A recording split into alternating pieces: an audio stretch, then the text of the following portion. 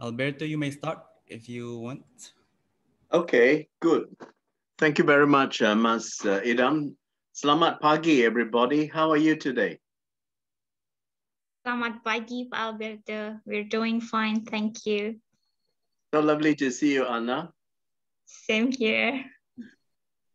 Everyone else okay? Have you got any questions before we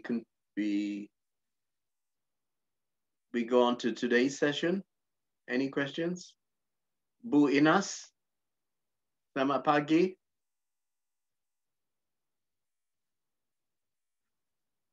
Everyone okay? Julius, are you fine? Yes, everything's okay. Yeah, Thank you. Great. Thank you, Doctor. Fine. Yes, and Selamat pagi, everybody. Okay. Now,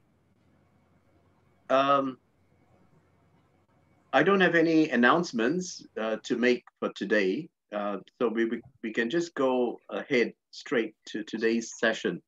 Now, it gives me great pleasure to introduce you to Jennifer Murphy. I first met Jenny in 2008 when I was invited to teach in Castellón in the Peace Masters program for the very first time. And Jenny Murphy, I met her. She's a bubbly person, young at that time, still young right now. And over the years, we formed a very close friendship. And I recall that in one of our meetings when we were sitting and having coffee on the campus of the Jomi Premo. And Jenny was saying to me, I do not know what I'm going to do now. This was in 2014. I do not know what I'm going to do now. I want to go back to the US and I'm just trying to think of something to do. And I said to Jenny, why don't you form an NGO? And she looked at me and she said, you're kidding, are you? And she said to me then, you must be joking. And when she saw that for once in my life, I was actually quite serious, that she then burst out saying, yes, let's think about it.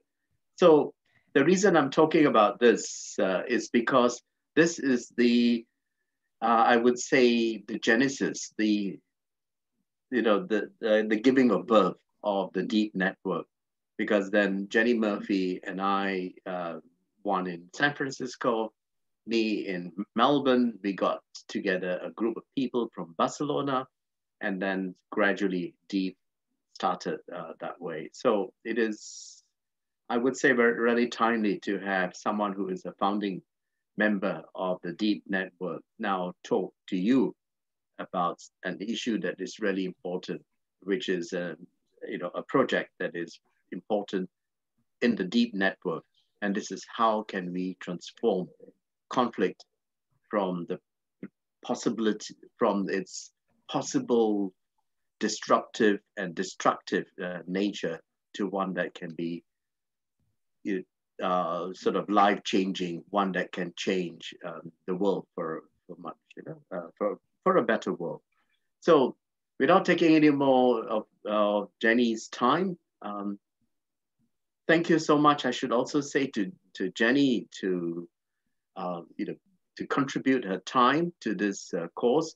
And if I can also indulge your attention for just one more minute, I should also point out to all the participants that in this course, we decided that it's going to be a free online course.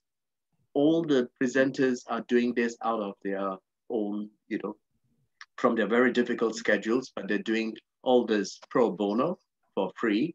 And so does the university. And the reason that we are making this gift of sharing our knowledge to all of you is because we believe we don't want to be repaid for what we might perceive as our generosity. But what we would like you to do is then pass on this gift to others so that generosity will become the order of the day in our world of ours. So thank you once again for your generosity and your gift, Jenny Murphy. Okay, well, Salamat pagi. I have a little bit of an echo. I hope you do not. It might just be my connection, but I hope you can hear me. Can you hear me okay? Yes, we can hear you. Okay, wonderful, wonderful. Okay, so I would like to thank Alberto for having me. I was sharing with my family this morning they're all together right now. I have a very big family. They're all together having a full day and a big dinner. And I had to leave early. I said, I gotta go and prepare. I was prepared, but practice before. And they said, well, what are you doing? And I said, well, I'm doing this amazing course at this university in Indonesia. And then I started to explain who were the participants, and their eyes. So I'm just so excited to be here with all of you. And this is, I don't feel as a pro bono, I feel as a gift to myself as well. So I will start by screen sharing with you. At any time, please tell me if something goes awry technologically, because one of my flaws on Zoom is that I don't notice the chat. So I will always check the chat, but probably too late, but I will come back, I promise. And I always, if there's a problem with the screen sharing, I don't always know. So please just let me know. Okay, so I'm going to share so I can give you a little bit of a direction of where, and then I have to figure out how to do that. Okay, 1 second. So today's topic is called conflict transformation. And what we will do is a very interactive approach to this topic. And we might begin in a spot that you think, how does this have to do with conflict transformation? But it really actually does have a coherency to it. So here is the plan for the morning session. I usually try to do too much. So let's see if I can, if this matches up. I will also upload this presentation onto the classroom, the Moodle classroom. So please don't worry about getting the notes taken down. I will share everything. And also I have added slides that we don't have time to go over today, but that might be helpful for you later. So it's a kind of long presentation, but we will not be able to do it all today. Okay, so if you can see, we'll begin with active listening. Then we will go to politics of location. Then we will do conflict activities. We'll break for the 15 minutes, just so everybody kind of does what they need, stretch their body, come back.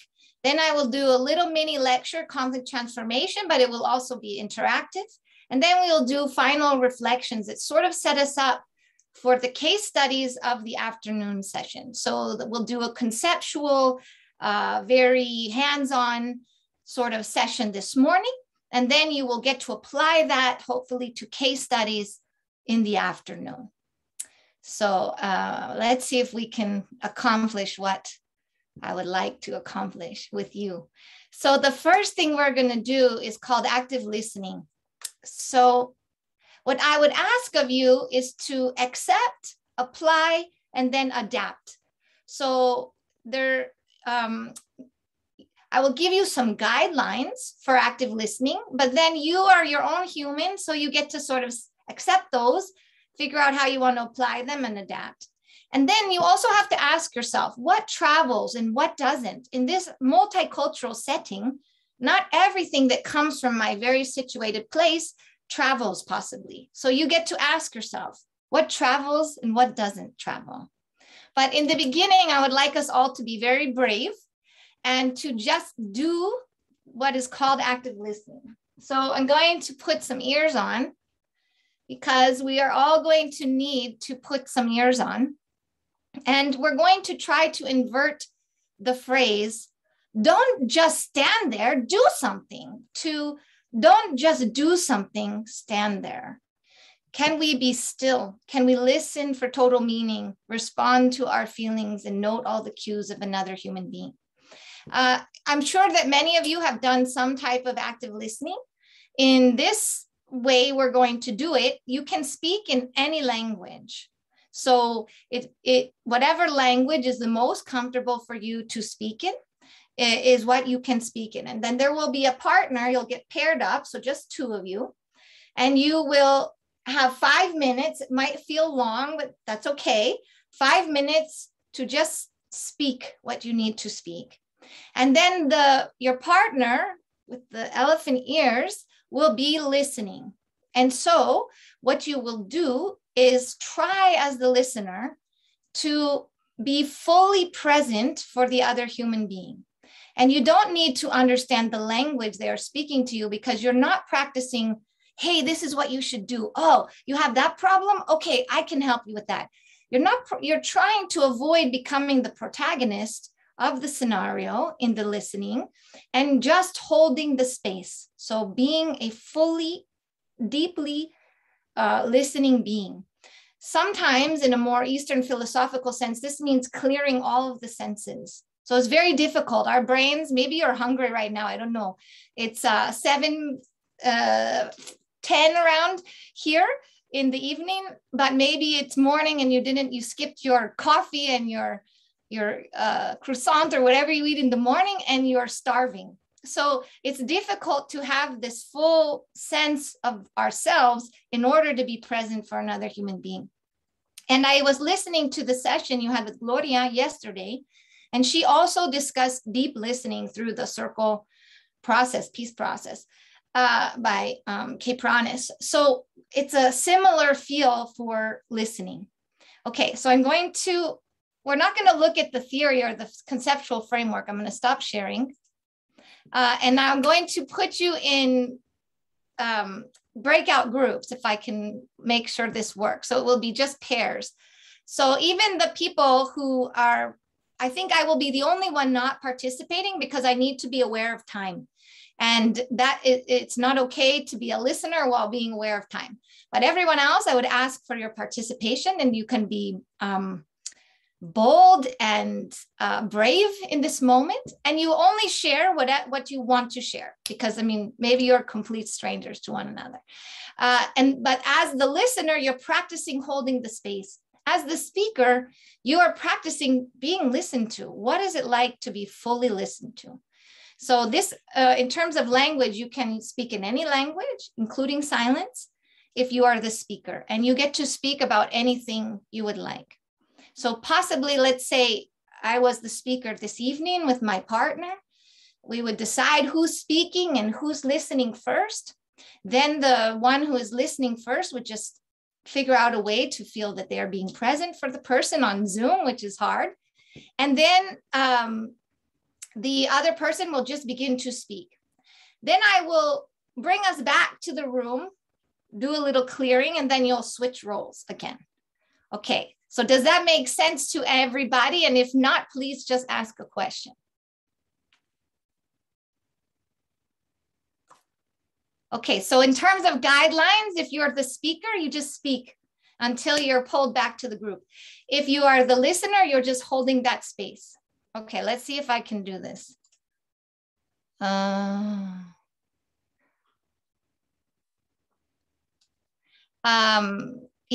I have one question, or Devia, I have one question. It says breakout rooms in progress. Do I have to close those rooms in order to make new rooms?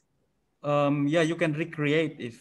Okay, I'm going to close them. I hope that doesn't happen to anything. Okay, great. Okay, here we go. Recreate. 13, wait. Idam, one more question. How many people are we here right now? We are, the total is 42, but like the committee, I don't think they will join because they are standing by. Okay, so when I try to do it, you can do the manually, so you can just pick assign. Assign. Okay, but sorry, it says that there. Okay, sorry. No, I want it to be. Okay, sorry. I got it. I understand. All right. Okay. Thank you. Welcome. 2 to 3. Okay, so there will be 16 breakout groups, and some of you have a group of 3. So we will if you can shift in your group. For the group of 3, I will give you a little warning of when to shift after the first session, okay? So we'll do 4 minutes. So once you get into your breakout group with your partner, you will decide who's talking and who's listening, okay? Okay, here we go. Let's see if we can do this. How come I cannot get, let's see. Okay, so this is so strange. Hold on, I'm going to try to recreate again.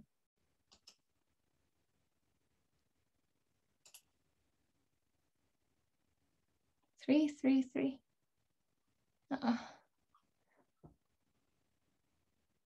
Sorry. 18, 19, let me see. Okay, I almost have it. It's a problem with me understanding the math. No worries. There we go. We are perfect. So we are actually two participants per room because we are exactly an even number.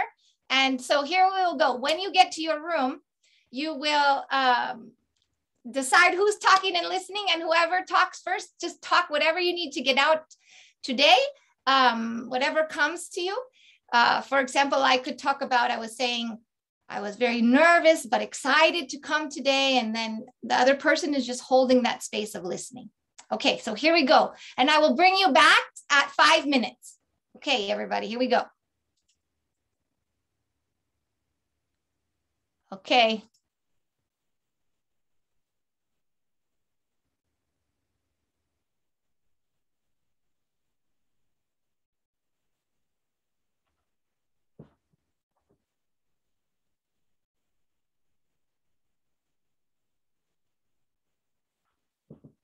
Okay, have you gone?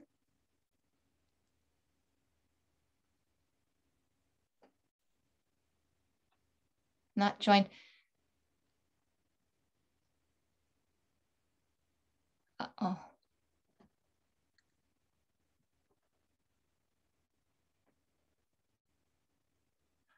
Okay, so Sarah, I'm going to move you to room 4.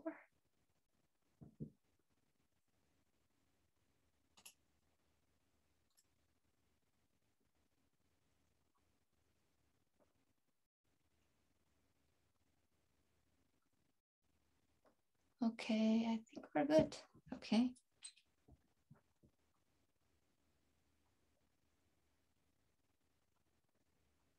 Shit.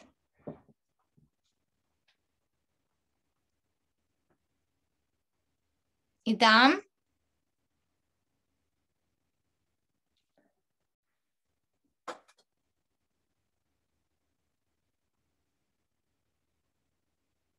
Okay, move to room 12.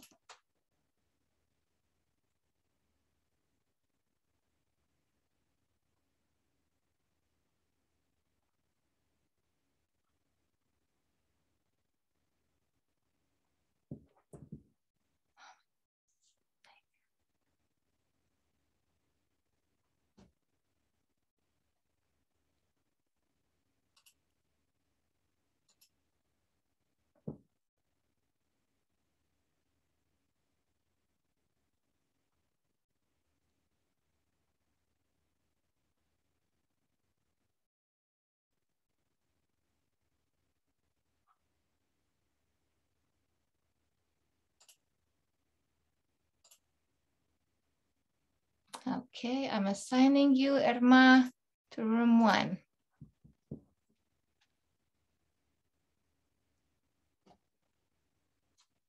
my God, this is too hot in here.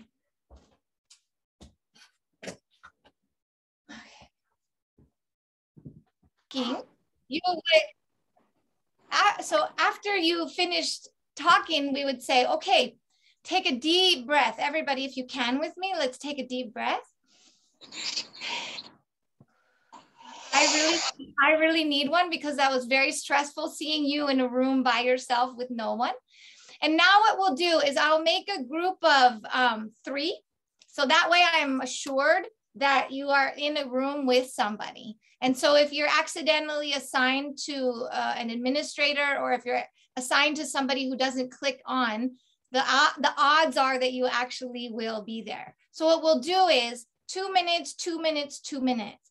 And that means you've done 1 practice round. That's fine. Now you're going to go into a different group. I will say, I will do this. I will ring our Tingsha bell, and then you'll do 2 minutes. I'll send a message to your group that you change the person. Then you figure out the order and you change. So it'll just be 2, 2, 2. And for those of you who just did 5 minutes, well, you are stars. And for those of you who listened for 5 minutes, that is an excellent job. So let's see if this can work this time in a different sense. Luckily, this is the only time I need you in pairs, because pairs is much more difficult than you would think. Okay, recreate automatically. I would like, no, I want 3 people, because what happened when I had, okay, 2 to 3. Hold the phone. Okay, there we go. Okay, so hopefully this works for most of you. Please come back if you don't have anybody to talk to. Don't just sit there by yourself. And what we'll do, yes? It was a very interesting session, and I and one person from Malaysia discussed a lot of things. And Great. It was very effective. Yeah, it's a very okay, so you're telling me it was a good failure. Thank you. Okay, so this time though, what you're going to try to do is not create a conversation. You're going to try to only let one person talk and the other 2 people in the group listen. The way that these groups are worked out is that a couple of the groups have 2 people. So I'll make sure that you're with people. And then I will send a message that says 2 minutes, change your partner. And then one more message, 2 minutes, change your partner. If you're only a group of 2 people, do not worry. Just continue to talk to each other for the last 2 minutes. Okay, let's see if this can work. And if not, thank you for making the most of it. We'll get to the conceptual part in a bit. Okay, here we go. Opening all rooms. Here we go.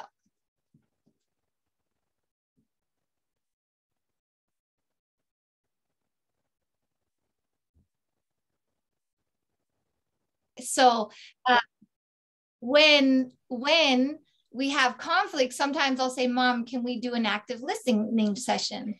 And that means I just listen for 5 minutes to my mom, and then she listens 5 minutes to me. And then it usually creates the environment that deep listening creates.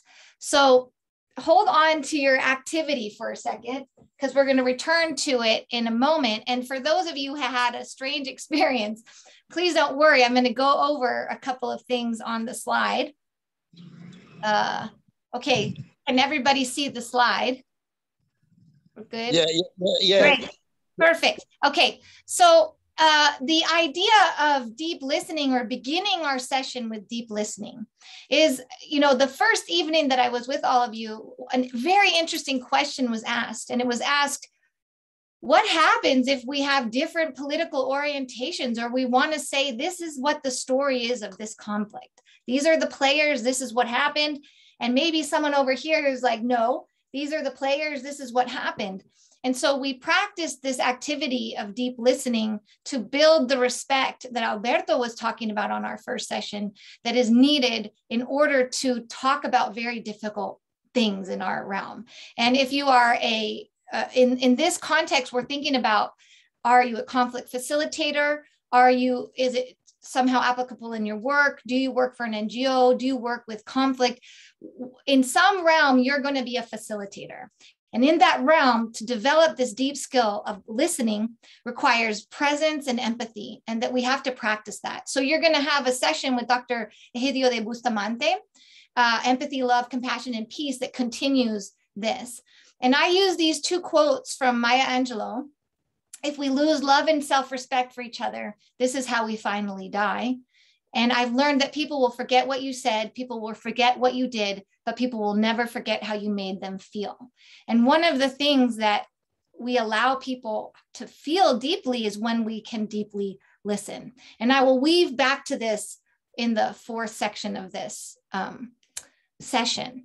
And so I'm already very late, apologies. But let's think about, in this deep listening moment that we have now created, what is the pedagogical sort of map that, or the feeling that we want to bring? And I follow Paulo Freire, which Gloria mentioned to you all yesterday. And he said, reflection, if it is true reflection, leads to practice. And he wanted us to avoid mere activism and mere intellectualism. It requires both deep thinking for action, deep thinking for action. And so this is sort of what we will try to practice together today. And if one of you could be so kind, and I usually do this in my classes of 30, not 60. So if I ask, which I'm about to do, one of you to read the slide, possibly two of you will go at the same time, and that's okay. You can work it out between the two of you, and we embrace the chaos that we can bring in that moment. So if one of you would be so kind to read this quote for us, please. I'll do that. Human existence, because it came into being through asking questions, is at the root of change in the world. There is a radical element to existence, which is the radical act of asking questions. At root, human existence involves surprise, questioning, and risk. And because of all this, it involves actions and change. Excellent. And so this is sort of the framework we're working under, is how do we together in this Zoom space deeply think, ask questions, and take risks. All of you took a risk in practicing active listening. I really appreciate you doing that, because it's a very vulnerable experience to be listened to deeply. And it's a very vulnerable experience to listen deeply. And now we're in that space that bell hooks, for me, really captured. Also, Alberto talked to us about critical thinking on the first day. And this is sort of my jumping off point for that. And if one of you could also read this, it would be fantastic, please. Okay, I can do that. May I? Yes. Okay. The most exciting aspect of critical thinking in the classroom is that it calls for initiative from everyone, actively inviting all students to think passionately and to share ideas in a passionate, open manner. When everyone in the classroom, teacher and students, recognize that they are responsible for creating a learning community together. Learning is at its most meaningful and useful. In such a community of learning, there is no failure.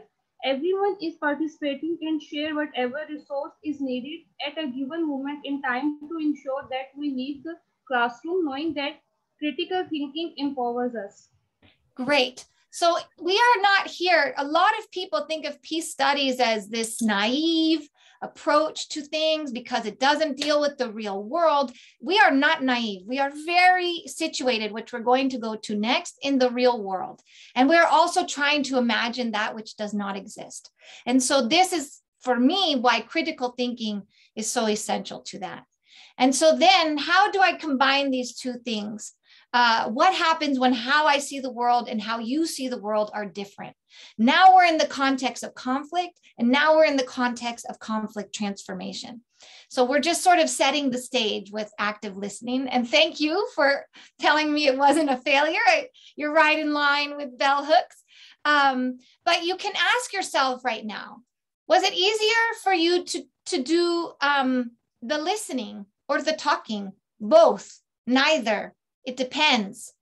I would just like to take, I'm going to make them bigger groups in case people don't join, but I would like to stop the share and then have you discuss with your partners. What was easier for you to do? Listen, talk, both, neither, depends.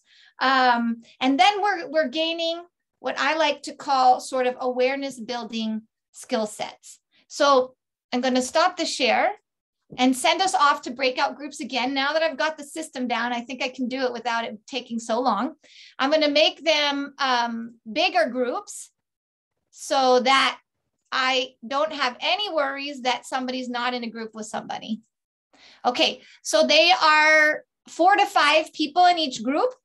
Again, if you're in a group, if you're suddenly by yourself, please come back, come back to the main room and I will reassign you. Okay, here we go. You're discussing what was easier for you or what was difficult and which one or both. Okay, here we go. Opening all rooms.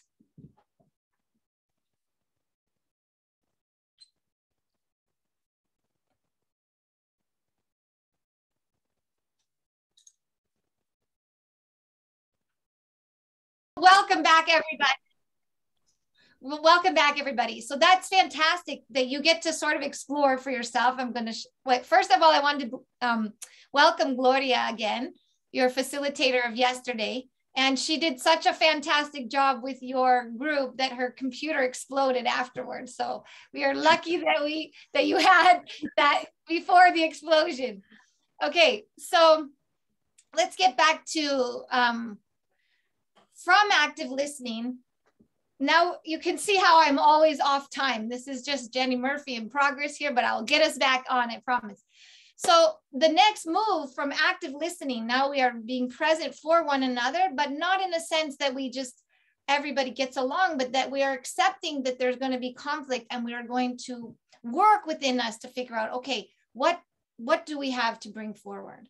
And one of the sort of theoretical conceptual frameworks I would like us to think about for all of us to think about, including myself, is what is this idea of a politics of location or a situated knowledge?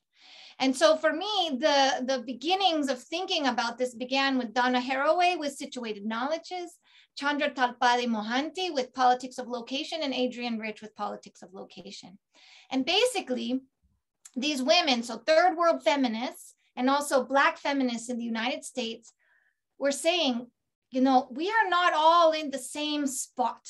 How do we talk about our differences in a brilliant way, but also the conflicts that they might create? And in a decolonial way, in a way that really examines the inheritance of colonial ways of thinking, being, seeing, and doing. That is very extractive, violent, separating, destructive. We know the continuing colonial continuities of our world today, from the Euro colonial project to the Euro-US colonial project. So these thinkers ask us to say, what is it for me to situate myself in relationship to the world in which I live? And that means we're not always going to have the full picture. So what are my blind spots? When do I hit my edge or my resistance? And how does that happen? So for me, I would like to explore with you elements that I think are important for a politics of location, but not necessarily a definition. This is the how-to. And remember, you're finding for yourself what travels well and what doesn't.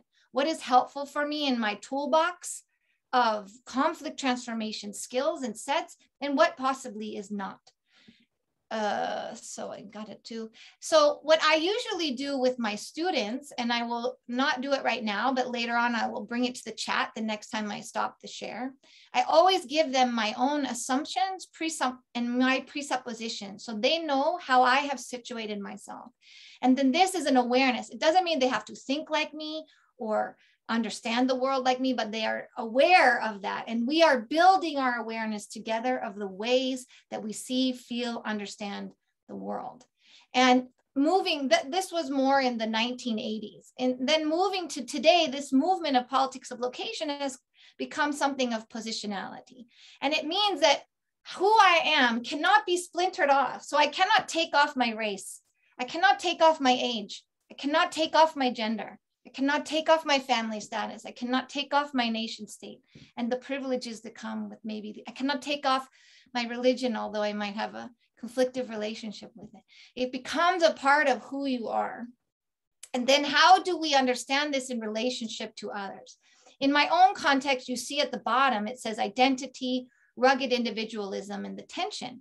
Well, in a US context, this idea of rugged individualism, the I, the super I do it, I pull myself by my bootstraps, becomes in tension with this situating the I, the softer I. Who am I? If you come from a more collective society, then maybe it's to pull out the I a little bit, and the collectivism shoves it down. So what we're trying to do is create space for understanding who is it that is here we are so unique individual beings. So who are we? And what does it mean to do this work to situate ourselves? And then that move from positionality to intersectionality. So the overlapping layers of oppression that influence the human being. So the person. Kimberly Crenshaw is a lawyer and also legal thinker and critical theorist who has really teased out this idea of intersectionality. And what it means is, when does it get erased? When do these structural identities erase who I am? And what she did was she looked at this case, and this Black woman was saying they're discriminating against me because I'm a Black woman. And she lost the case because the argument was they hired Black men and they hired white women. So who is erased in that intersection of race and gender? The Black woman. And so what she was trying to do is say, where are there erasures? Where do we stop to think about the structural realities that influence the individual? So she wasn't so much looking at identity formation as the structural, trying to really say, how do we change the structure so that people have not these barriers before them? There's more equality. And so if I was in my US classroom, part of situating my knowledge, part of locating my politics would require me to do a land acknowledgement. So this is my really dear friend, Jonathan Cordero. He's one of very few remaining Ramay Tucheloni. I believe there's only about 22 people left in that's the indigenous group that were the stewards of, before colonization, the stewards of the land. And so this is the land acknowledgement that he gave to me that I can share with my students. And it basically says, we recognize that we benefit from the living and working on the traditional homelands of the first peoples. So how then do I understand this geographical, this identity, these structural realities of me as a human being? And then history. So look at all of these pieces to a politics of location. Remember, I said it's elements, not necessarily a definition. So now we have to think history. James Baldwin is one of my favorite thinkers, writers. Today I'm reading his work again because he says history is the most terrible and the most beautiful. And we do not escape history in the present, that the history is always with us in the present. It's not in the past. So then what does it mean to also situate the historical moment? So if I'm talking about the Black Lives Matter movement in the United States, I'm not talking about George Floyd only. I'm talking about all the way back to the enslavement of peoples and what that means for thinking and understanding today. And then what that means for me in that situated place. You can locate yourselves in your own environment and context, deep context, to sort of have an understanding of that as well. And then Ruth King, also one of my favorite thinkers at the moment, and she just came to a class of mine in person or over Zoom. One amazing benefit of a tragic global pandemic is that many people felt very generous, and she volunteered her time to come to class. And so what she adds is not just history, but ancestry. And so if one of you could read number 1, and if one of you could read number 2, that would be fantastic for how and why she talks about ancestry also as forming part of understanding our politics of location. I could read number 1. Thank you. My belief is that if we inherit what our ancestors didn't or couldn't finish, as seekers, when we recognize we come from a long line of racial conditioning, not just our parents, but their parents and their parents, we touch into the weight of that unresolved, and it often can illuminate what we do. It textures and elevates our intentions. Fantastic. And somebody number 2, please. Scenario number 2. Knowing our ancestral stories, not just history, help us recognize ourselves in them and in others.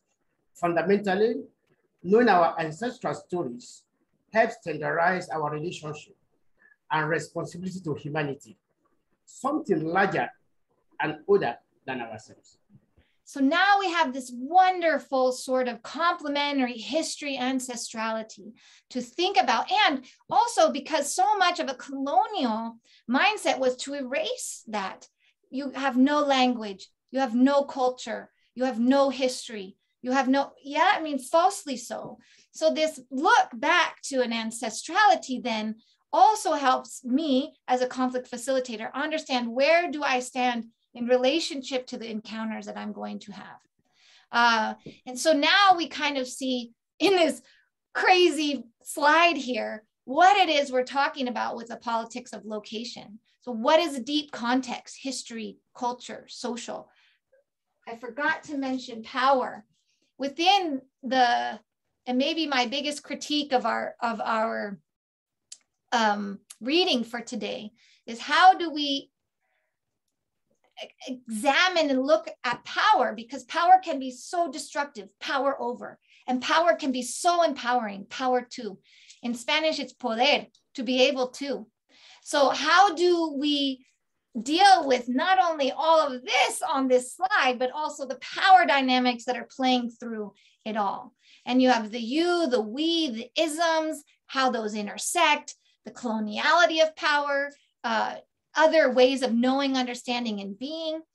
And this, for me, is really important to do this type of inner examination, outer examination. I'm the individual, and what is the outside? And for us to ask ourselves, what is it easier for us to do? The inner look at myself, or the outer look at the world? I will admit to you, when I was young, Alberto, I'm kind of getting up there. When I was younger, I was so much about the outer world. Go fix it. What is wrong with it? Resolve it. I had no idea of conflict transformation at that time. This is wrong. We have to change it. I still have a lot of that in me, my social fight. But I very rarely looked inward. And so what the politics of location asks us to do is this inner deep look and this outer look. And it asks us to say, which one do we tend to ignore? And the one we tend to ignore is the one we need to look at. Gloria talked with you all about the directions, and are you in your mind? Are you in your heart? Are you in your body? And what tends to come to you when that happens? It's very similar with this idea of politics of location, this inner outer dynamic. So that brings us to awareness. We have deep listening, awareness of who we are in any context. In our situation, we're talking specifically about conflict. So who are you within your community? The spirit, the mind, the body, the emotions, your body, the physical, but also the social and political. If I walk through a store, very rarely do the store people follow me. But if I ask my African-American students, when they walk through the store, they are always followed. So how does the physical body enter the political and the social? And then what are all of the realities, the structural and also the identity realities within that?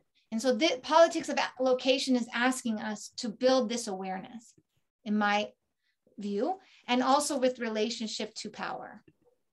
So I threw up, I didn't really introduce myself. You might say, wow, this one just went right for it with active listening.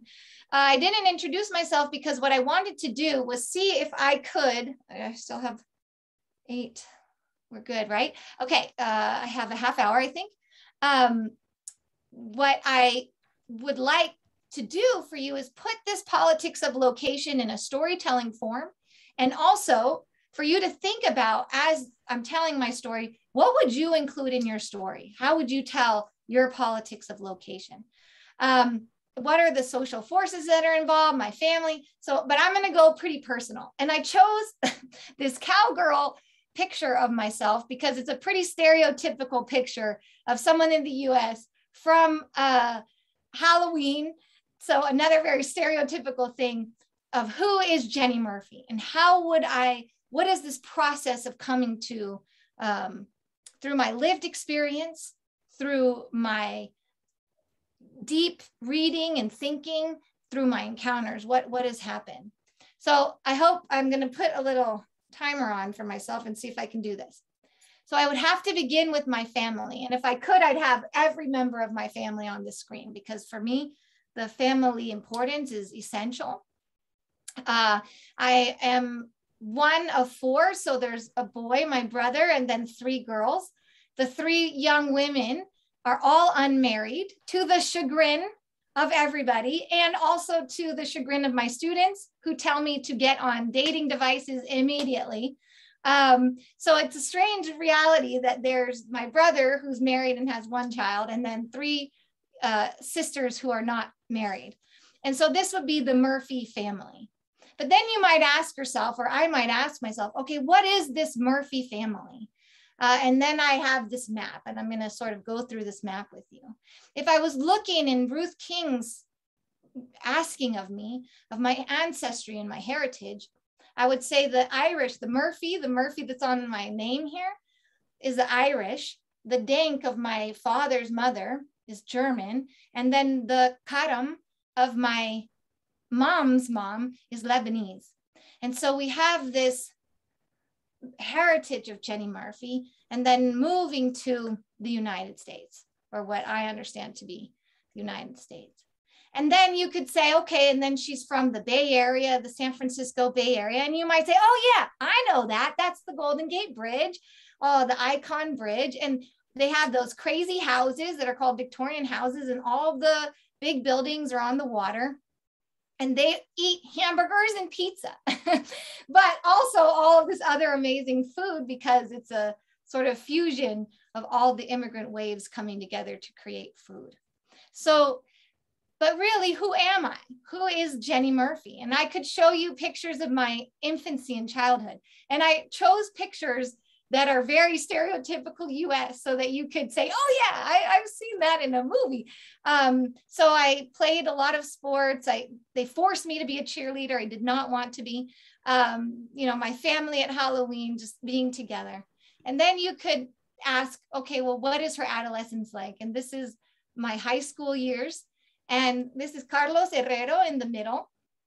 And he was a little shorter than I was. So I kind of went like this so we could be equal height. And my little sister, she did this huge, she knew I would not want to be prom queen. So she got all of her friends together and then organized the school to vote me and to embarrass me, basically. So you have all these ideas of protests beginning in my high school years when the US starts invading Iraq and illegal wars. For the US, the first Iraq war. In my young adulthood, you might start to say, okay, what happens? I go to school, I become very politically active. I moved to Japan for a year and a half right after graduation. And then you could ask adulthood. So what is so interesting about my story and any story is it's non-linear. You might be saying to yourself right now, man, this is kind of bouncing all over the place because how do you capture one human being in all of this? Very difficult. And it's non-linear, just as conflict transformation is non-linear. And it's back and forth, and we're complicated onions, layers, we peel back. And I was actually supposed to, after I did a lot of field work, and I was very disappointed with development work. And that's why I studied the master's in Castellón de la Plana in same as Gloria and Idam and Ari. And then I was supposed to go to Lebanon to work with Palestinian refugees. But I fell in love with Imam El Khalil Ali. And the only way we could be together was if we both got a student visa that would allow us to stay in Spain. And that is how I got my doctorate, which is how I meet Alberto, which is how I'm here. No, but really, honestly, it's a crazy kind of story. You can see Ari in the left-hand corner, right in the middle there. And you can see Idam in the lower corner, because I was very blessed to have both of them in my classes. And so what brings, you know, this crazy story of a human being together? Teachers. So I send you my favorite teacher of all time, and probably the human being that most impacted the way that I thought about, saw, understood the world.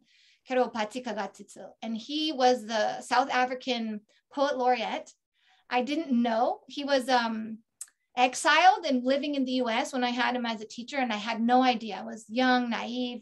If you grow up in a US setting, as you mostly know, your history is pretty poor, and so you have to do a lot of making up. And he was the first one to start asking questions that made me think about the place of the United States in the world, but also this colonial sort of perspective. And also got me involved in political action on campus. So what you're seeing in the US now happened in California in the 90s. So all the anti-immigration, all the anti-affirmative action measures happened in California in the 90s, when the demographics of the state were shifting as well. And so I got very involved in these movements. And then he asked me to start thinking about, why was your world segregated? Why did you grow up? Why, if we're a pretty diverse Bay Area, why was your world so segregated? Why did students from East Palo Alto, a predominantly African-American community, get bused to your school? Why did most of the houses around you were white people there? And then I did the research, and that's because there were these covenants. That means it's written into the will of a home that you could not sell your house to a person of color, Asian person, Black person, brown person. It was not, they wouldn't allow it. So now we're talking about the structural reality that Jenny Murphy is living in, of segregation and racism, not just in the South, which people in California like to say, oh, the South, they're so racist. Why is it like that? But in our own geography, what created this segregation?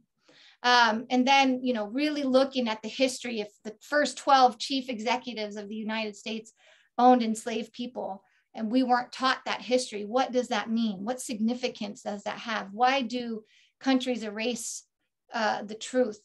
And this gets very difficult in a time of post-truth. So then I would have to talk about my grandmother, my Judeti. So my grandmother, their family moved to the United States on the Mexican side of the border. Gloria, Paisa. And they only moved to the United States because there was a conflict and a skirmish and the border was open. And so they moved one town over, literally one town over. Now there's a huge, huge wall there. But at that time there was not, so they just moved over to the Arizona side. And my grandmother spoke French, the French with her siblings, because it was a French colony, Arabic with her parents, Spanish in the street, and she learned English in school. And she would tell me these stories of being beaten for mixing up languages. She'd say gris, gray in Spanish instead of English, and she would be beaten for it. And so then there's this assimilationist mode that happened. Don't teach your children the language, cut them off. Going back to the colonial, cut them off from any type of ancestry. And so it was a long time for me to try to figure out, where do I place myself? If you go back to my map, German, Irish, Lebanese, in this Euro-colonial project with this woman. My grandmother was one of my most, I don't know how to explain, if you have that person in your life that is your grounding, loving, beautiful spirit, was my grandmother.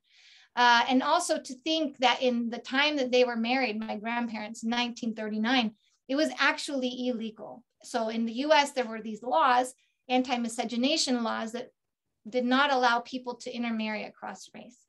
So now this is my complicated history, ancestry, story, and who am I in that? I mean, I'm so divorced from so much of the breadth of that as Jenny Murphy. And who am I when I'm taught the United States, and yet there's this other tribal nations map right before us that we can see? Which one of these is true?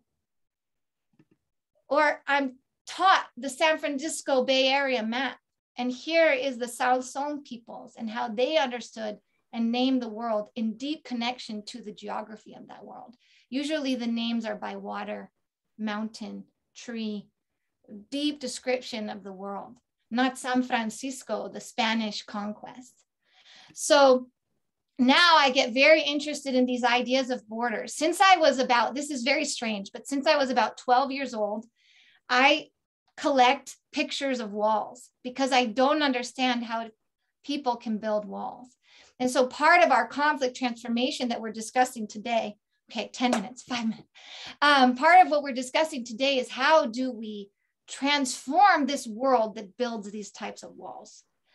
And in that, I could go very deeply personal. So I was out in the structural realm of racism, conquest, colonial reality, and now I'm moving into the deeper realms of my inner personal life, which was that my father was an active alcoholic for the first 6 years of my life. And he stopped drinking when my mother basically said, I'm going to have to leave you unless you stop drinking. And then he did. But the first 6 years of my life, I don't know if you've read anything about addiction or alcoholism and what that means in your early developmental years, but you have to work a lot on perfectionism, pleasing others. And so my ancestry, my father had a very difficult home life, and the people around me, what then is that? And what does healing, how does healing come into that?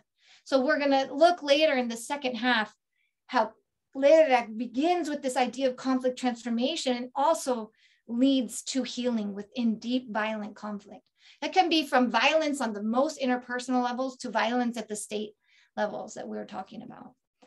And so for me as a human, that much, if Gloria had asked me yesterday, am I a mind, heart, or body? I'm somewhere between heart and body, but definitely not mind. And so I was a literature creative writing writer. And for me, the way to get to the depth of pain is through poetry. So I was wondering if one of you could read in your most poetic voice, Harlem by Langston Hughes for all of us. I can read. Thank you. I'm Lebanese too, Jennifer. Yeah, I was yeah. And I have to tell everyone that your mother's surname, Karam, means generosity. So you should say that and chose. You're very generous in the information you're giving. I'm so excited about that. Yeah, you see, Lebanese are great, no?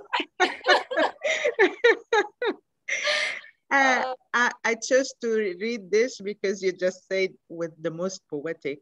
When in my adolescenthood, I used to write poems and in many languages because I speak many languages. So that's why I decided, because at school they were always asking me to read something about in big events, no? So I'm gonna start. What happens to a dream deferred? Does it dry up like a raisin in the sun, or fester like a sore and then run? Does it stink like rotten meat, or crust and sugar over, like a syrupy sweet? Maybe it just sags like a heavy load, or does it explode? Wonderful. So for me, this poem really captures the humanness. We can only stand so much before we explode. Maybe it's even destructive to ourselves. So this is the challenges when we talk about conflict transformation. I really want to drive this home. It is complicated. It is not, oh, all you have to do is think in a positive way and things can transform. No, we are talking about the deep structural realities. Sorry, I have 1 minute before I hit my 15-minute mark. So could somebody read Audre Lorde, who also speaks from a more conceptual level? We just heard the poetry, and now let's hear, why does poetry become so important? Thank you for that. I read. Yes. Okay. Poetry is not a luxury. It is a vital necessity of our existence. It forms the quality of the light within which we predicate our hopes and dreams towards survival and change, first made into language, then into idea, then into more tangible action. So this, great, thank you. This poetry then, this need for meaningful life comes deep from within us. And as conflict facilitators, this is the landscape we are navigating, poetic human beings with complex realities. So in my time before love pushed me into academia, and I'm still kind of upset about it because the relationship didn't work out, although he's still a deep friend of mine. But because I'm much more practical, I really resonate with Leila, our reader of today, because I'm much more practical than academic, but I'm in the academic world. So I studied the Western Saharan protracted conflict from the perspective of the US role in that. And this was my research and the time I spent, about 6 months in the refugee camps, and this is my family. I consider them my family. But I also have worked in Ecuador, El Salvador, Colombia. I know there's some Cali people out there, Javeriana. I've taught at La Javeriana. Yes. And so, yeah. So Cali. So I had my field experience was in these places first, and then I went to academia. But if I ask myself, what is conflict transformation in these different contexts, is so different. My time in a protracted, today you're talking about self-determination in the afternoon, non-self-governing territory, to the dollarization in Ecuador and the disruption in so many people's lives there, to displaced peoples in Colombia with whom I got to so humbly work. So and then now today, I would say my landscape or my field work is my students in the United States, who many of my students, for example, have family members in the military. So I have to be very careful. How do I explain to them what is the US's role in the world in an honest way, without them feeling defensive about the fact that their family member is abroad, fighting for freedom. And the challenges of telling the truth in a place where truth can be, what did she call it? That secondary truth or an alternative fact.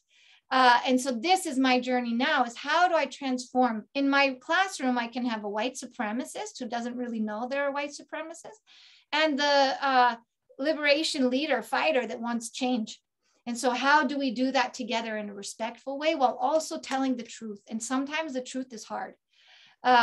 So it's not about shying away from the conflict. And for me, if I think ancestry and I take the indigenous knowledges that my friend, that I get to work with today, I get to work with many people working to save indigenous languages. What does that mean for our future generations? Because it was never, the US mantra and colonial mantra is always forward thinking, always unlimited growth, always no past, and no thinking about future generations. So what happens if I think 7 generations forward and 7 generations back, as if it is interconnected, as if time is not linear in this colonial sense? And this really starts to get us at the heart. Ooh, I failed the 15-minute challenge. And then this gets to my new work that I'm also doing, which is working with children and trying to begin the journey earlier for social emotional abolitionist work. So it's really taking, how do you work with music social emotionally in addressing the race reality in the United States? So that's sort of me. My challenge, I failed again, But I would love, we have about 9 minutes before break. So I'm going to have to shift the time for the second half, but I would love for you to think about in a breakout group. I'll try to do groups of 3, maybe 4, because I get nervous about somebody not having somebody, where you can share what would be important if you're thinking about this politics of location. Or maybe you just share one thing about what is a blind spot you've noticed that you might have. Or when do we hit our edge for something? So for example, you know, I can be so empathic, but not when somebody is racist. I just have the hardest time to do that. So I have to do a lot of work, a lot of conflict peace work to say, how do I meet this human being before me, even though they hold such violent views in my view. So I would love for you to try to start breaking down what is your politics of location before we move. We'll break and then we'll do the second half, which is more conflict oriented. So I'm going to stop the share. While I'm remembering, I'm going to pull excuse me for a second. I'm going to pull 2 documents into our thing here, dialogue and listening. Oh, I hope I can share this. Let me do it to everybody. Please work. Okay, great. So you should get dialogue and listening. And then I'm also going to pull in the notes on the, I put together notes for the little book of conflict transformation for those of you who would be like me and maybe didn't quite do the reading yet. Maybe in the break you want to take a look at that. But for now, what we'll do is a breakout group where you really examine. Now we've done deep listening. Now we're locating ourselves in a very aware way, the inner, outer, and what would you share? And we don't have a lot of time. We have about now, because I keep talking, 7 minutes. So we'll do it for 7 minutes and share what comes to you. And if you don't know what to talk about, then whatever comes up is exactly right for the moment. Okay, so I'm going to do this now, recreate. So I'm going to get new people. Let's do, okay, here we go. I hope this works. And wait, maybe it's too many. Okay, 4 participants per room, and hopefully you have enough. Here we go. 7 minutes. You can stop record. People who are recording, please. Thank you so much. Let you know when. Oh, okay. Recording in progress.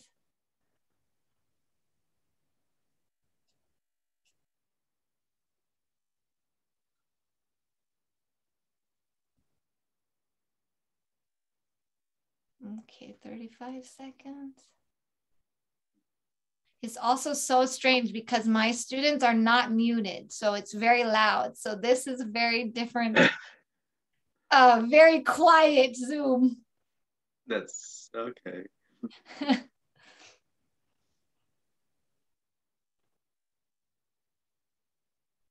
Okay, 12 seconds. We give everybody the time to come back.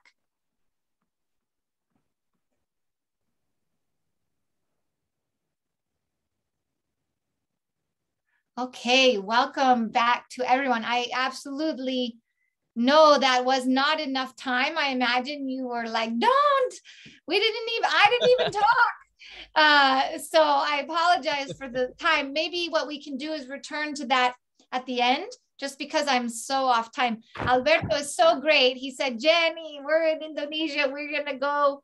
What did you say? Apakawa. We just little by little, we're gonna get this done and go with the flow and groove it. So what I would love for, if we can, maybe take our 15-minute break now. Does that work for everybody? Yeah. Okay. So what I'm going to do is put my video on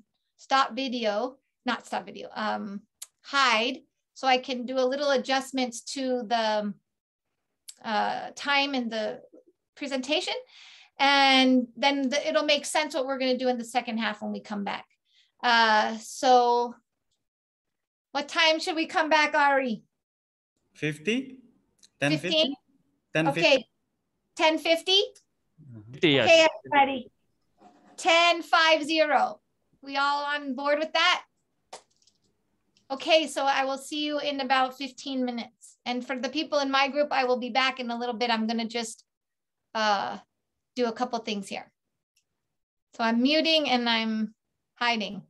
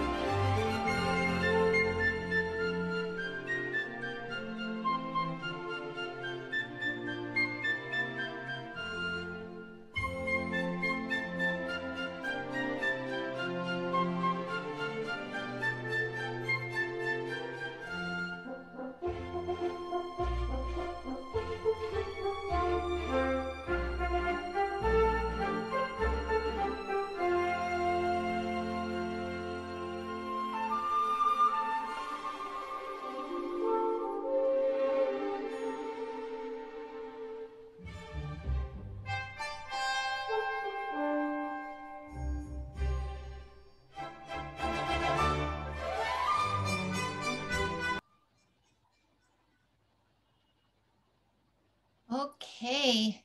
Well, welcome back, everybody. I just wanted to let you know I'm sharing. It's taking a long time because I have a lot of slides.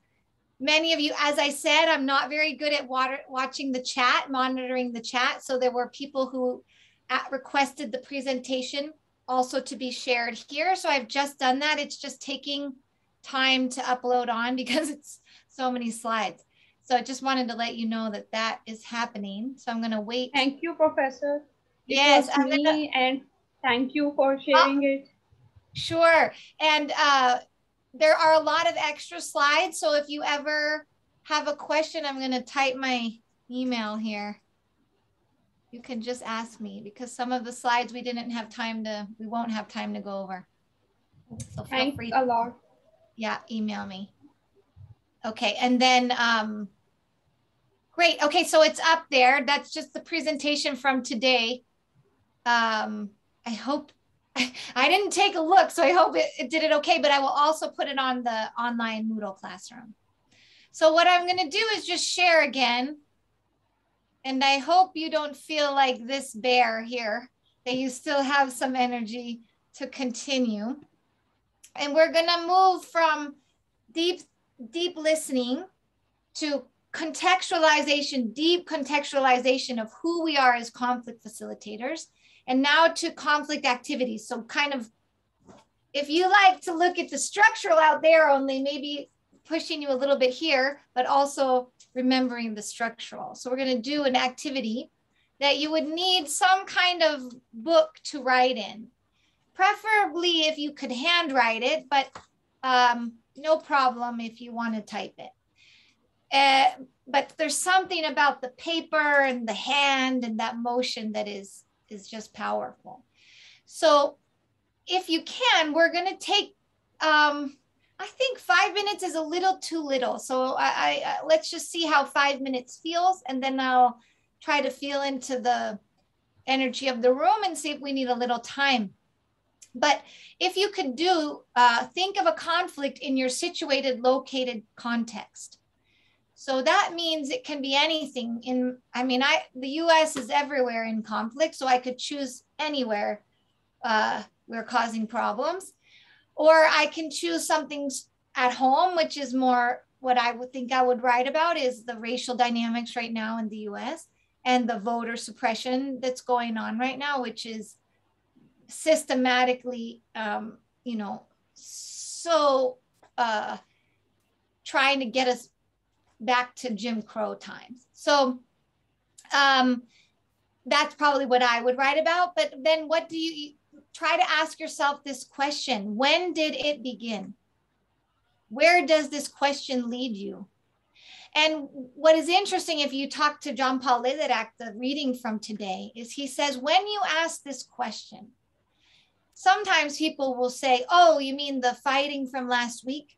And then you'll come back for another cup of tea. And then you say, oh, you mean, 2 years ago when this happened? And then you go back for a third cup of tea. Oh, you mean pull out the key of your grandmother's house who told you the story of losing it. Yeah. So this time frame, Lederach asks us to really consider space and time, nonlinear time and expansive space. So if you could write for just 5 minutes, and I'll check at 5 minutes and see what it looks like, of a conflict that you would like, that is something you feel you need to write about right now. Ask yourself, when did it begin? And where does this question lead you? Okay, so what I will do, I will also be doing this. Every time I do it, something new arises and I grow as a facilitator. So I will ring the bell, and then when it's time to finish up a thought, I will ring it again, and then we can all finish up. And then I will let us all know what's the next step. Questions or anybody not understand? I always forget to ask that, so please don't feel shy to just tell me, Jenny, I don't understand. Okay, here we go. We're just writing for 5 minutes. Idam, can we have maybe a little music? Is it okay? Maybe Idam is not there. Okay, well, just write for 5 minutes, please. I'll tell Idam. Okay.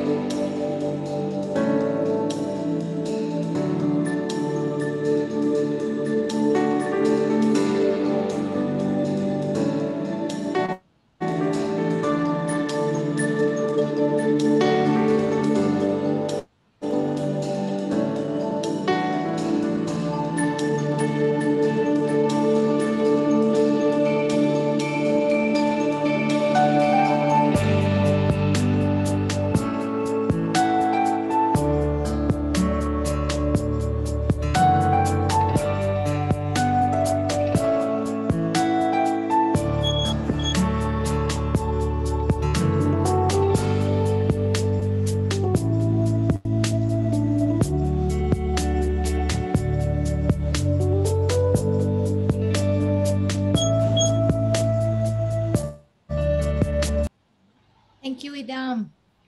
Okay, so just finish up whatever thought you are on now. And I'm going to stop the share. Oops, that was strange. Okay, and actually I need to share one more time. I'm sorry.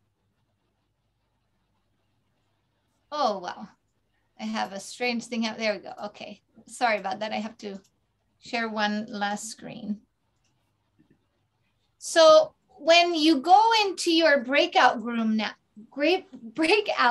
now, you can think your conflict story, which is really our conflict story. If you believe we are radically interconnected, as I do, you don't have to believe that, but that is my orientation. And so if I'm coming from this deep listening to this politics of location that is intersectional, positional, ancestral, historical, deep dialogue, empathic engagement, and peace, shout out, then we are also thinking in this elicitive conflict transformation way. And that means the people in the room matter. So who is in the room matter. I don't come in as an expert and tell you how to figure something out. In the elicitive conflict transformation approach, you recognize that what is in the room is already there it already exists. The way to transform is there. You trust that it is in that room, and you cannot bring expertise besides the facilitating skills that you might have, deep listening, deep empathy, being there to understand and hear the stories. So what I would love for you to do then is to think, who is in our Zoom room? Who are we? How do we understand conflict? In this specific sense, a very specific conflict that then you get to do in the afternoon as well. Empirical, hands-on case studies. This is the much more conceptual realm. So now you're thinking, all right, here's my politics of location. Here's my conflict. What am I going to share? And now we're thinking, how am I going to deep listen to that? Because maybe we don't agree with what the person says, or maybe we have never experienced what that person has experienced. So what I would love for us to just do is share within the breakout groups what you feel comfortable with, what you wrote in your active writing notebook. And please don't ever feel that you have to share if you don't want to, only that which feels necessary for you to share. Okay, so I'm going to stop that and get back to the breakout room and recreate these guys. Let me just see here. You know what I'm going to do? I'm going to do this. Sorry, I want to make it less. Okay, here we go. Let's hope this works. Please come back if there's no one in your room. Remember, I'm doing my best, but sometimes it doesn't work. Here we go.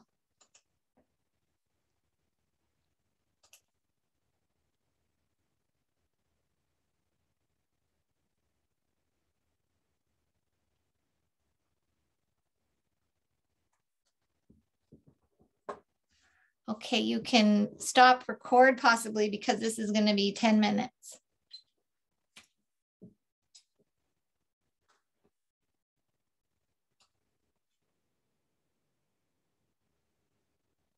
Okay, we are just waiting for the last people to possibly come back in 7 seconds. Okay.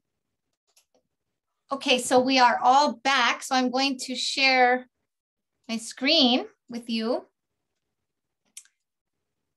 And think about now with your sort of politics of location, the history, awareness, ancestrality, this phrase, which I really love, we don't see the world as it is, we see it as we are. And this is Anais Nin, a French Cuban American diarist, essayist, novelist, and writer of short stories. And so for me, what this asks me to do is to see more we's. So the more we, the more everybody out there I can see, the more I can connect to something that might be very different from me. So what do you see? Just want to do a little fun thing here. Gloria did it with the faces, which was so funny when I watched that. But what do you see here? A duck or a rabbit?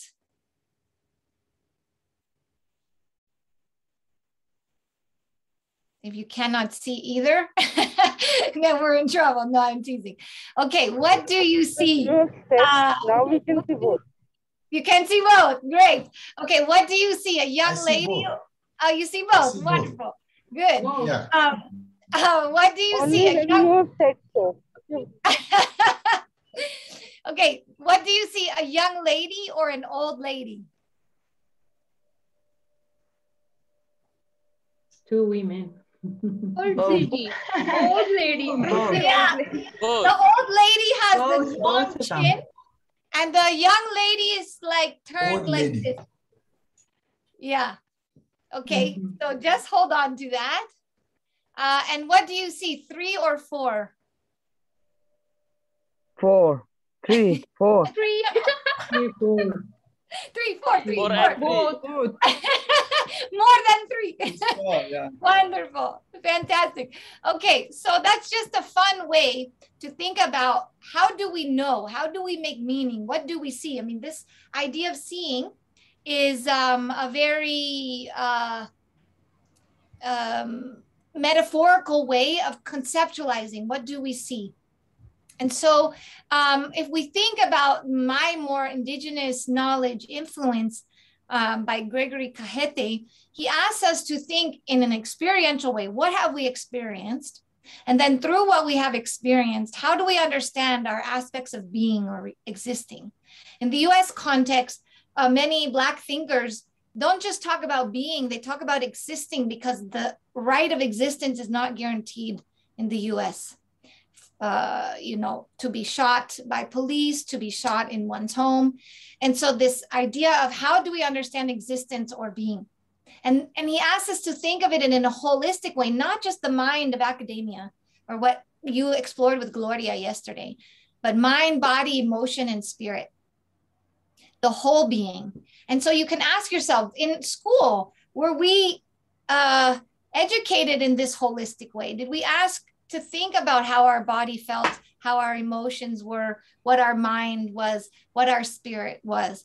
Did we have this intellectual knowing of the mind, somatic knowing of the body, affective or feeling knowing of the heart, intuitive gut knowing of the spirit? Was that valued in the system that we were educated in? And that answer is going to be very different for each of you, depending on your circumstances and where you were. And so then this idea of looking at conflict, thinking about conflict in relationship to ourselves in a deep listening way, we begin to build awareness. And this for me is all framing what Lederach talks to us about in conflict transformation. So that's what we're going to move on to next. And anything that you want to say right now, if you can just wait a little bit, we'll have an open discussion at the very end. And so you can ask yourself, first of all, what is your comfort level with conflict? How do you feel about it? I don't like it at all. I am actually known as the peacemaker in my family. I don't like when conflict happens. I had to do a lot of work to see conflict as this creative force for positive social change or any kind of transformative change. But literally what Lederach is asking us to do is to think about conflict resolution as the term. And is there a way to think, be, feel differently about this? So he talked about conflict has reached the worst expression and therefore has to be removed or dealt with, to get rid of, to resolve it. And then he asks us to shift to this idea of transformation. So conflict as a part of life comes from a starting point that conflict is part of our lives. What in it needs to change because it is taking life away instead of nurturing life, because conflict can nurture life. It is how change happens, the ebb and flow, the seascapes that come and go. What change are we interested in and how can we transform it? So if you think about the conflict that you wrote about, do you have this more, or this is not a evaluative or a judgment, just what is your orientation? To be resolved, get rid of, finish, or to transform it, to use the inner capacities that we have to be creative and to transform it. And he's not talking about the most violent conditions. He's talking about, conflict that has this potential for transformation. And what he does say is, in the most violent, then we're in the realm of inexpressible, which we're going to talk about a little bit later. But he asks us, Lederach asks us to imagine something rooted in the challenges of the real world, yet capable of giving birth to that which does not yet exist. And for me, this is really challenging when I've been taught to think of time as linear and to want change immediately. So he's asking us to reframe our concept again of space as expansive. Time is not so linear. It takes time to change and to keep ourselves rooted in the real problems of the world. And then how do we give birth to that which does not yet exist? So this is his work, The Moral Imagination. And Lederach always talks about, he writes one work and then moves to the next. So he wrote The Moral Imagination and then moved to conflict transformation, because he was realizing in his work that resolution was being used in this way that made the communities with whom he was working say, hey, you don't know what we know our conflict. And when you come in with this resolution language, you tell us as if you make us feel as if we don't know our own situation.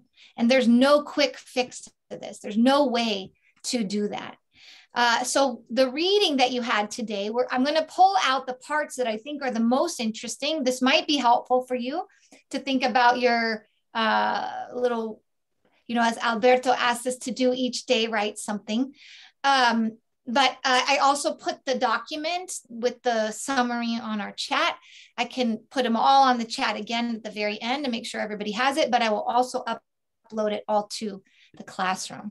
So one of the things that Lederach tells us is that, sorry, I have to move this for a second. When he's talking about conflict, is that it is normal in human relationships, and conflict is a motor of change. And so just this reorientation, just this slight difference helps the mind shift to be able to look at conflict possibly differently. Yeah. And then conflict transformation is directly connected to seeking constructive change. So how do we see conflict as normal, a motor for change, and then what do we want to change? And he gives this definition. Conflict transformation is to envision and respond to the ebb and flow of social conflict as life-giving opportunities for creating constructive change processes that reduce violence, increase justice in direct interaction in social structures, and respond to real life problems in human relationships. So if we go back to our politics of location, all of this is here. The history, the ancestry, the lived realities, the rooted in the real, not in some, A plus B equals C solution. And this is what he calls a transformational approach. So it's a whole shift in approach. A transformational approach recognizes that conflict is a normal and continuous dynamic with human relationships, but the key to transformation is a proactive bias towards seeing conflict as a potential catalyst for growth.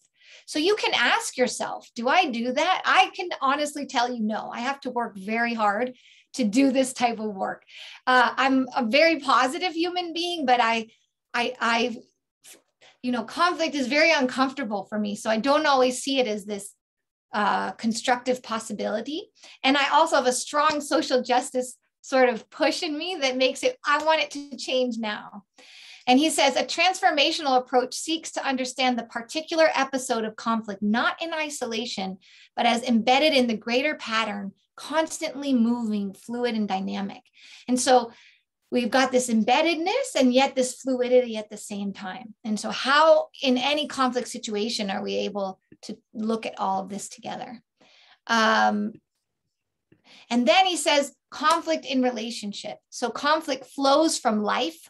As I have emphasized above, rather than seeing conflict as a threat, we can understand it as providing opportunities to grow and to increase understanding of ourselves, of others, of our social structures. Conflicts in relationships at all levels are the way life helps us to stop, assess, and take notice.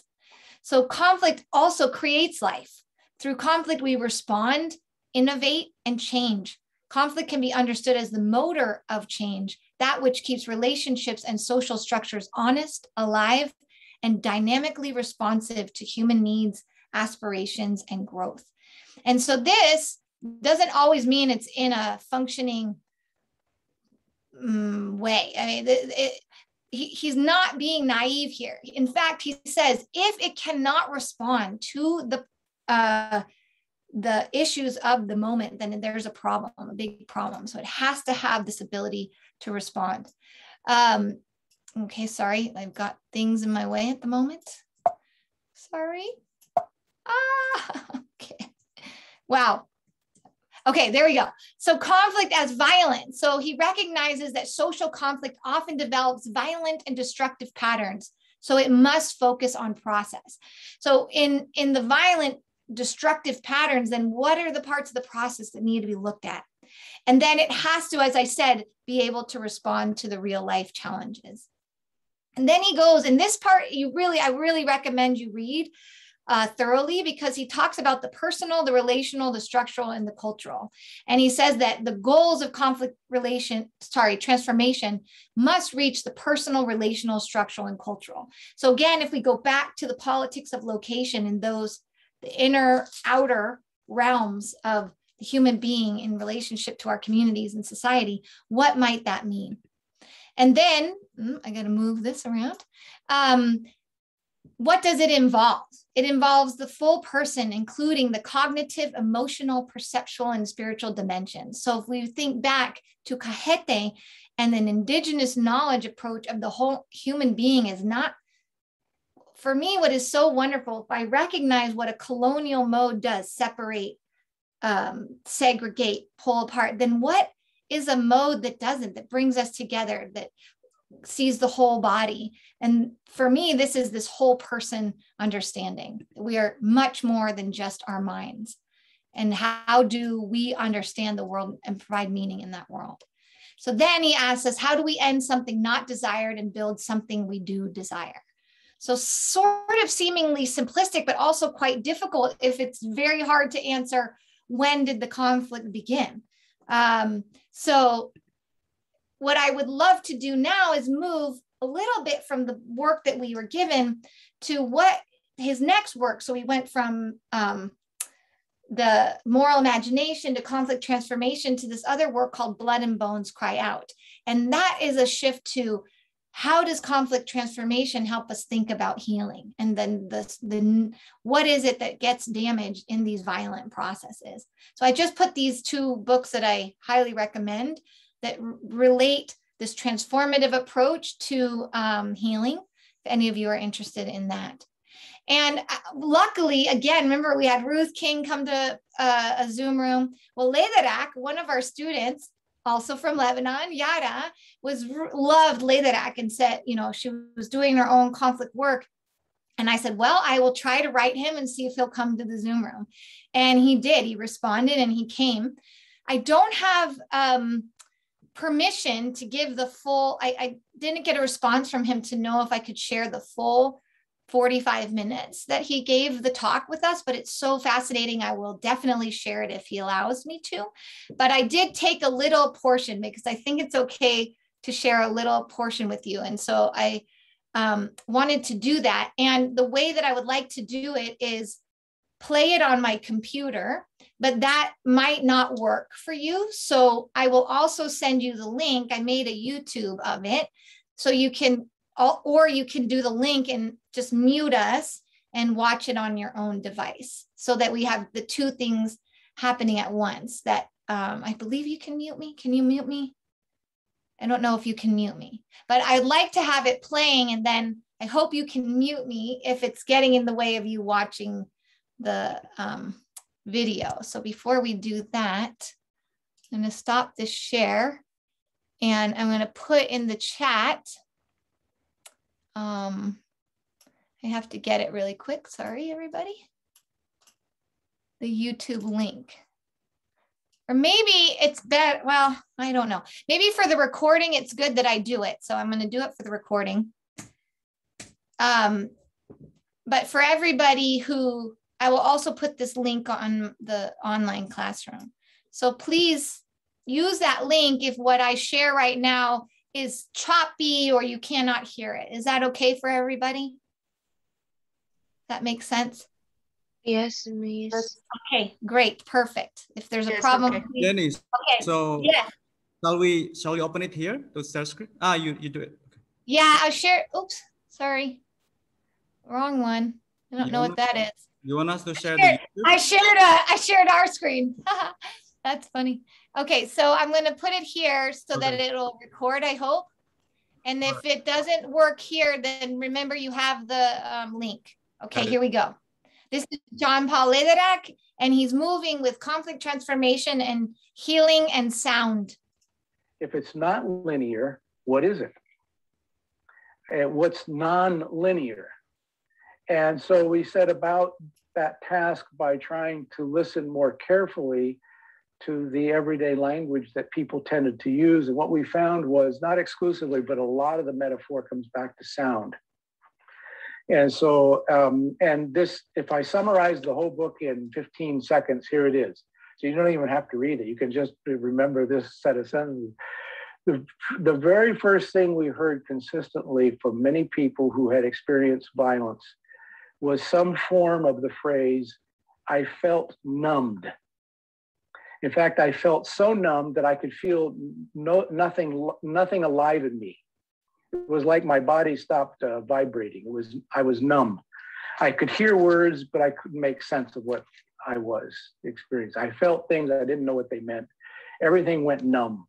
In fact, so numb that it literally, physically, some people go into a form of shock, which is that you're a body that no longer is fully alive and living. It's just functioning as a body. But then what was interesting is that people who described what it was that then unnumbed them, right? The moment, and not always, but many people could actually kind of go back to a place where they had an experience. The very first thing that people experienced was something that they said incited within them a feeling like they were a person again. What we found was that there were, sort of metaphorically speaking, things that were none of them linear. So part of the experience of the early part of healing was that a person, whatever the context, felt something that unnumbed, that is, that they felt vibration again. So sound is always based on vibration, but the sound wave is actually not exclusively entering your body by way of your ear. Sound waves are actually whole body. So if you've ever had the experience of why, if you ever ask yourself the question, why does music move me? Why does drumming affect me in the way that it might? It's because that vibration is a whole body experience. It enters by every cell that you have available to you. And so when a person would say, I felt like a person again, it actually is about something where you have the experience of something that was not vibrating, beginning to have a sense of vibration. But that was often captured by people with the word voice. And voice was very interesting because I just described it to you. The voice, so we sometimes take the word, especially sociologists and political scientists, we sometimes take the word voice to mean power. That is, that power to the people, give people the voice, and sort of voice is like, here we go, social movements, we're bringing voice, right? But metaphorically, actually, voice has, so one of the things when we're talking about that which is not linear and that which is linear, point A to B is linear.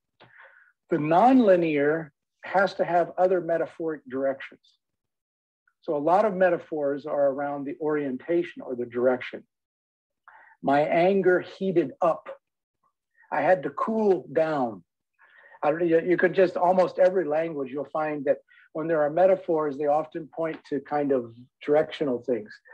So in this case, voice was a word used to talk about a journey that had to go deep down inside and had to happen over and over again in order for something to come up and out that was not fully understood.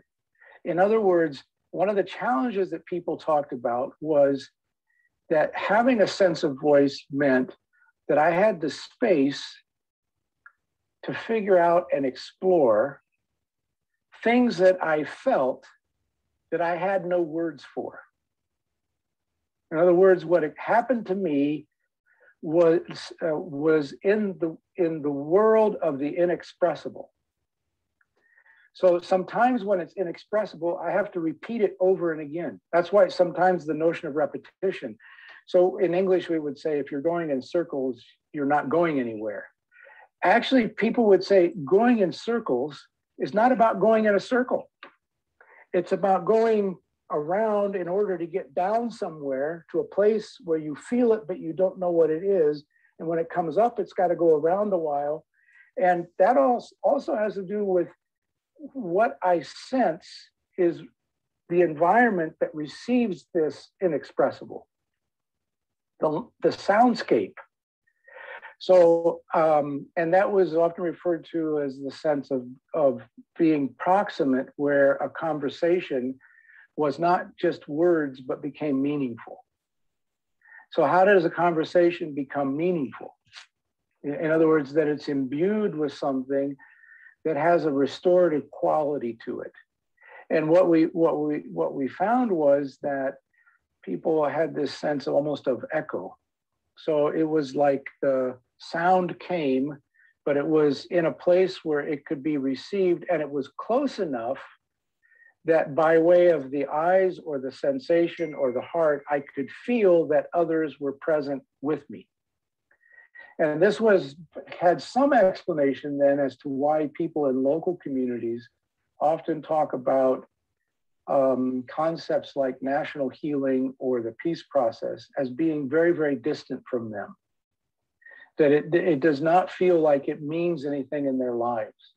And that's partly because there's a proxemics to the conversation that they feel is needed for it to be meaningful. They have to be within the actual soundscape of the conversation. That is, that when I speak, I can see that my words have touched you. Notice again how these are all very nonlinear, but very much related to vibration. That it touched you and somehow it came back to touch me. And when I sensed that you sensed me, then something vibrated also with me, which is why a small group conversation of people who have experienced something similar is often experienced as very powerful. Not because anybody had an answer, but because people sensed something that was creating a deeper significance for that moment. So what we found was that a lot of the metaphor is actually sound. And of course, sound is based on vibration, but sound is multi-directional. That process describes something that's very nonlinear. It's often about depth. It's about circling. It's about expansive. Okay. So if we, let me see what the next slide is. I can't. If it's not, sorry. If it's, how do I get to, okay. So now we're thinking of, I find this very interesting to think about conflict transformation, conflict itself, the very shift from resolution to transformation as process. So what is the process? How do we do it? Especially when we're frustrated or protracted in the case study that you're going to do, or about self-determination, about something that is so essential to our existence. And we're supposed to be patient with process or repetition or overlapping layers. And the answer that Leilarak would give is yes, because that's what human means. And if we go back to yesterday with the peace circles, and you think about the power of that, the power of the vibration of the voice of connecting, what is proximal, close, and what seems too far away that doesn't even touch you in this metaphorical sense of sound. So then how do we resonate, or what resonates in conflict and what dissonates? So this idea of human beings connecting in this energetic resonant way as part of this process of transformation and allowing people. So he also discusses in the next bit about how they use poetry and sound and music in order to get to the depth that is sometimes hard to get to when you've been under really violent conditions or experience something so tragic and violent. So I put the ball of what I call this the ball of power there because, sorry, the next step that I wanted to do with you is just add what I think that takes us back to a politics of location and the third world feminists and post-colonial and decolonial literature and a very situated context of what is this power structure at the level. And for me, Leila sort of brushes over that in a way that's too easy because yes, we have to do these deep relationship work and at the same time be aware of these power structures and dynamics. So I am only putting this here because I'd rather us have a little more time at the end to do some discussion for you to think about, but also for you in the next sessions, because you're going to have one with Ijin Zhang and Dr. Carlos Pedrosa that questions the whole how do you decolonize peace and peace theory, race, and colonialism. And so maybe you can do a critical reflection of that, of conflict transformation to broaden, to even make it more powerful of how you can do this in your work if this is resonant to you. Remember, you're asking what travels and what doesn't. And also when you're thinking about the case study of the afternoon, conflict transformation in Indonesia and the Philippines, what is the question of self-determination within that? And I guarantee there are those power dynamics. So the broader structural realities that also make up the conflict terrain. And then how do we do it? For me, this is really important to add indigenous knowledges, ways of knowing that is a holistic approach to the entire human being. And then in the summary of this little topic, I talked about how Ojewumi asks us to think about it as a world sense. So not just, we know worldview is a metaphor for thinking about the broad sense of things, that she wants us to think about world sense, the whole being and how we might understand through sound. You can think about in your own cultural context, through silence, through vibration, through all of these feelings, other ways of knowing that maybe aren't valued in the same way in a conflict realm. And it's difficult because if you're in a project and they're like, we're only getting this money for this, if we write this and we do that, and it's resolution related, well, now you're in the tension of the reality of development or the reality of, conflict. So, and the other thing for me that is really important and goes back to the original comment, I'm sorry, I'm forgetting the name of the person who made it on our first day, was asking us to think about, how do we see and understand and view a whole context, and how one person can name the conflict as this and the other person is this, and they're at fisticuffs, right? Are ready to, if not kill one another, then do serious harm. And so then for me, that we're struggling in a realm, technological realm that has this post-truth element to it, or alternative facts, and what is not true. And so it's important for me to think, what happened, what actually happened, and to be aware of my politics of location that's going to read what happened through those lenses and what that might mean. So for me, I'm very involved in 1619 project. When I asked the question about race in my own context and conflict, and I said, when did it begin? I wrote 1619 and then really, because, it goes way, way back. So, and then I'm part of this Poor People's Campaign with Reverend Barber, but part of the Indigenous Peoples First Nations chapter. So, what involvement can I do within seeing that work? So what is my creative capacity? What is my role? And then that is a really important question to ask. What is our own individual role? So, so that gets us to this web. Leila talks about this web. Gloria talked about this web of relationships. So of mind, heart, body, intuition, spirit, energy. And then what does that mean for our action? How do we take action? How are we actional in this world? Again, in this radical interconnectedness. And for you as conflict workers or facilitators, whether that be in academia, on the field, in your own personal lives, how does that take shape? And I just wanted to share this web with you. This was a class I just taught in Castellón, Spain, with Jiju, who you're going to have, and Jenny Jang, who you will also have coming up. We taught the three of us together. And this was the web, the conflict web that they said we had to think about when we're thinking about conflict. So, I mean, it's complicated and it's multidimensional. If you think about a web, it's not flat. It's got lots of layers to it. So it's not easy, the work that we're doing. But this shift to transformation and this shift to a positive bias, even if it's an active positive bias towards this, can change. I find myself very frustrated these days in this country. And so I keep reminding myself this can change. What is the transformative nature of this? And I don't have to do it alone. Look at this beautiful space that we're creating together and what that means to make this interconnected web together, even when we disagree. So we've got about 45 minutes to do what I would like to do for final reflections. Final in quotes, because it's not. But I would like to go over really quickly a mind map, what I've kind of been doing of what we did today and how does it link together. So we started with the active listening, the deep listening to ourselves and to others, and how that creates respect and an openness of heart. Then we moved to a politics of location, which has a little more sharpness to it.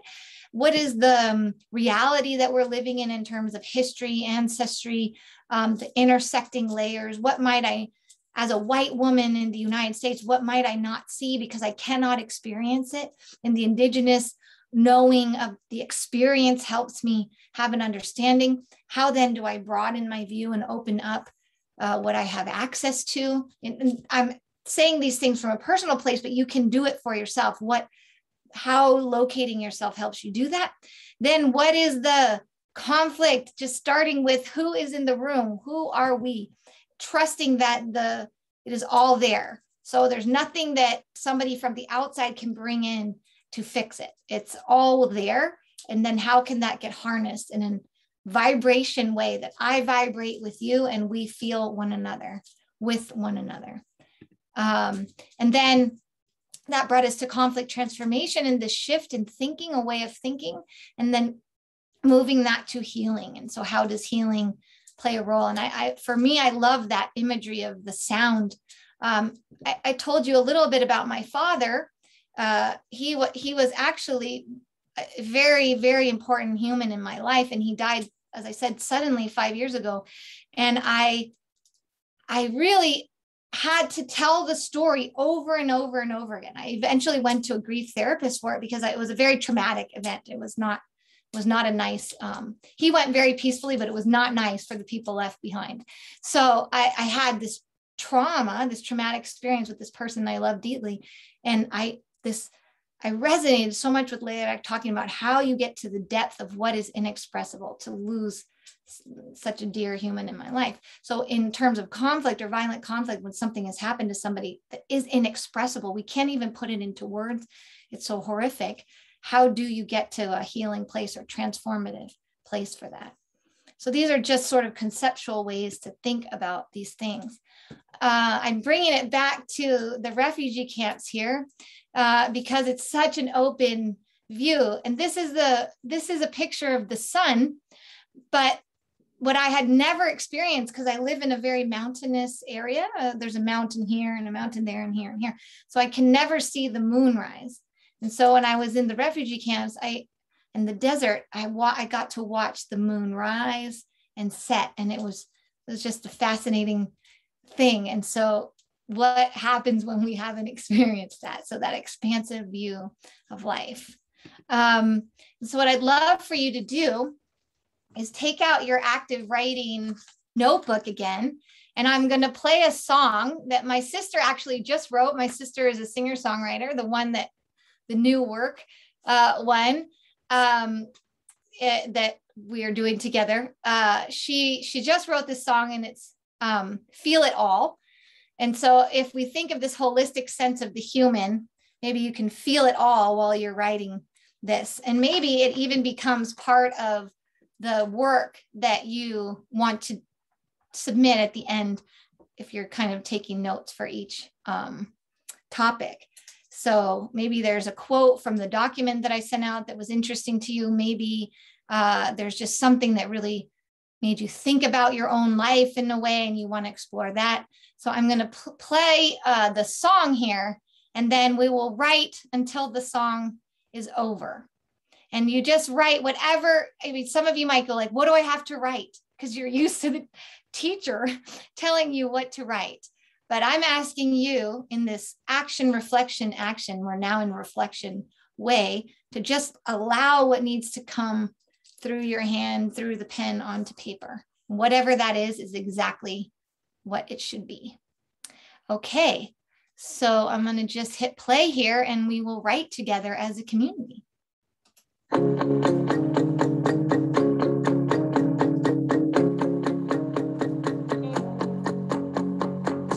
Treading water, it's getting harder. What you gonna do? It's getting colder, get bolder. Come on, make a move. All you ever wanted was to live life fearlessly. To float below the big sky and its grand mysteries. To run free like the ocean and the river and the waterfall. Feel it all, feel it all, feel it all. Yeah, feel it all.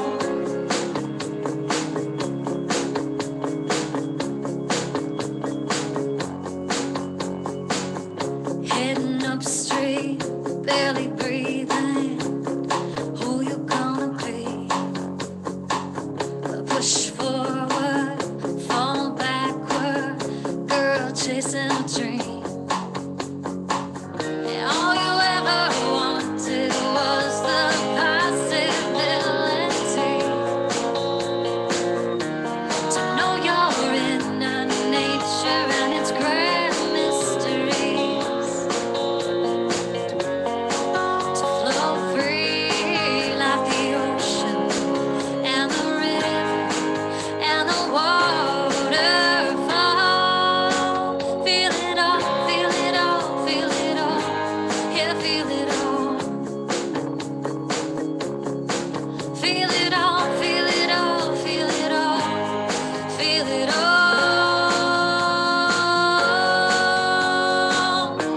We live our lives, change 1,000 times. Oh, with each sunrise, we live and die. We live and die. Are you satisfied? Like the ocean and the river and the waterfall. Feel it all, feel it all, feel it all. Yeah, feel it all. Feel it all, feel it all, feel it all. Yeah, feel it all. Feel it all, feel it all, feel it all. Feel it all.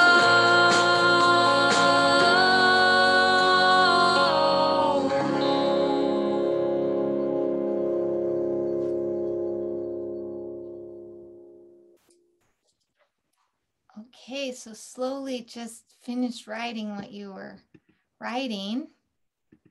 And then this was my idea for the ending. We've got about 30 minutes. So I was thinking we could do a breakout where you just share whatever you wrote, and maybe you can expand that to whatever happens in your breakout group. Once again, if you're alone, like some of you have been, please just let me know and I will shift you over if I can't see it. I do look to make sure you're with people who are there. And then from the break, after we do the breakout group, I thought we could just all write one word or phrase in the chat that captures this topic for you or this time together. And then we can just open it to a broader open discussion to close out. So that was sort of my idea. And moving from the song, I thought I was like, oh, my sister literally just sent it to me yesterday. And I thought this is perfect for vibration and feeling it all. And what does that mean in our conflict work and what we want to do?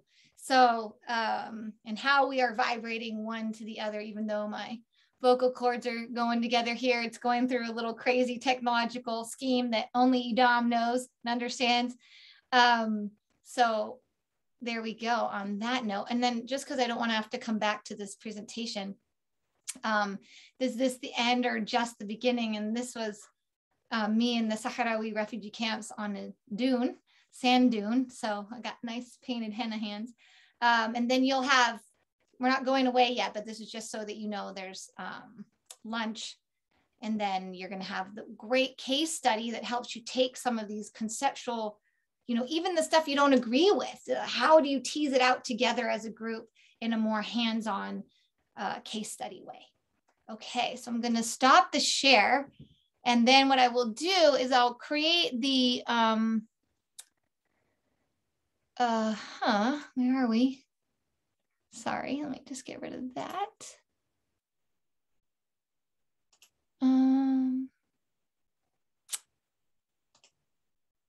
Oh, here we go. It just went away. Okay, so I'm going to recreate these rooms. Let's make it 5 to 6 per room. Okay, here we go.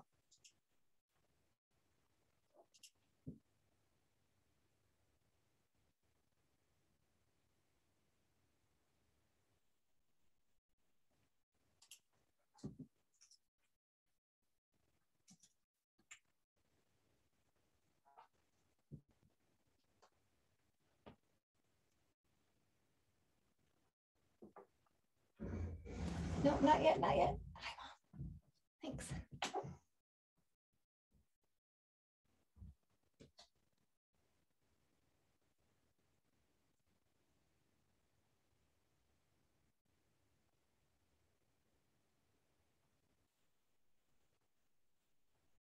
Yes, great. Okay, we're good. Everybody's matched up with people. Awesome.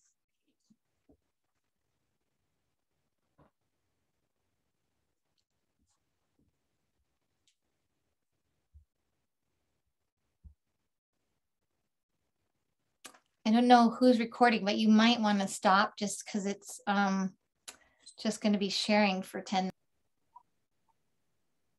Okay, so what we thought we could just do is write a chat, a word or a phrase in the chat that's sort of representative of your time as our time as a learning community in the sense of Paulo Freire and bell hooks. And with great thanks to Alberto, Ari, Dam, all of the organizers that I'm missing your names. But thank you so much for this incredible hosting me in this incredible way. I was very annoying, everybody. I was the bad student. So I thank them so much. So please just, if you feel like it, put whatever in the chat. And then open discussion. We have about 15 minutes. So go for it for gold. If you want to share, if you don't, if you're tired, that's okay too. But we'll just have open free time.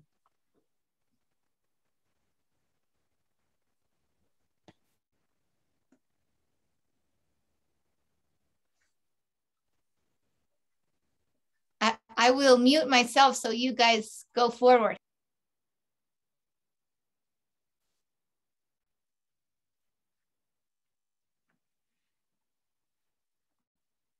Hello. Hello, Dr. Jennifer? Yes. Yes. Can I go ahead? Yeah, go, please. Very just good. Go for it. I'm Adebola from the Gambia here. My time now is quarter after 5 in the morning. So I have to be awake to attend this program. My time here is, I used to join from 2 a.m. to 6 a.m. in the morning. So I have to keep awake to attend the program. Anyway, I want to appreciate you for— You're amazing. That is amazing commitment.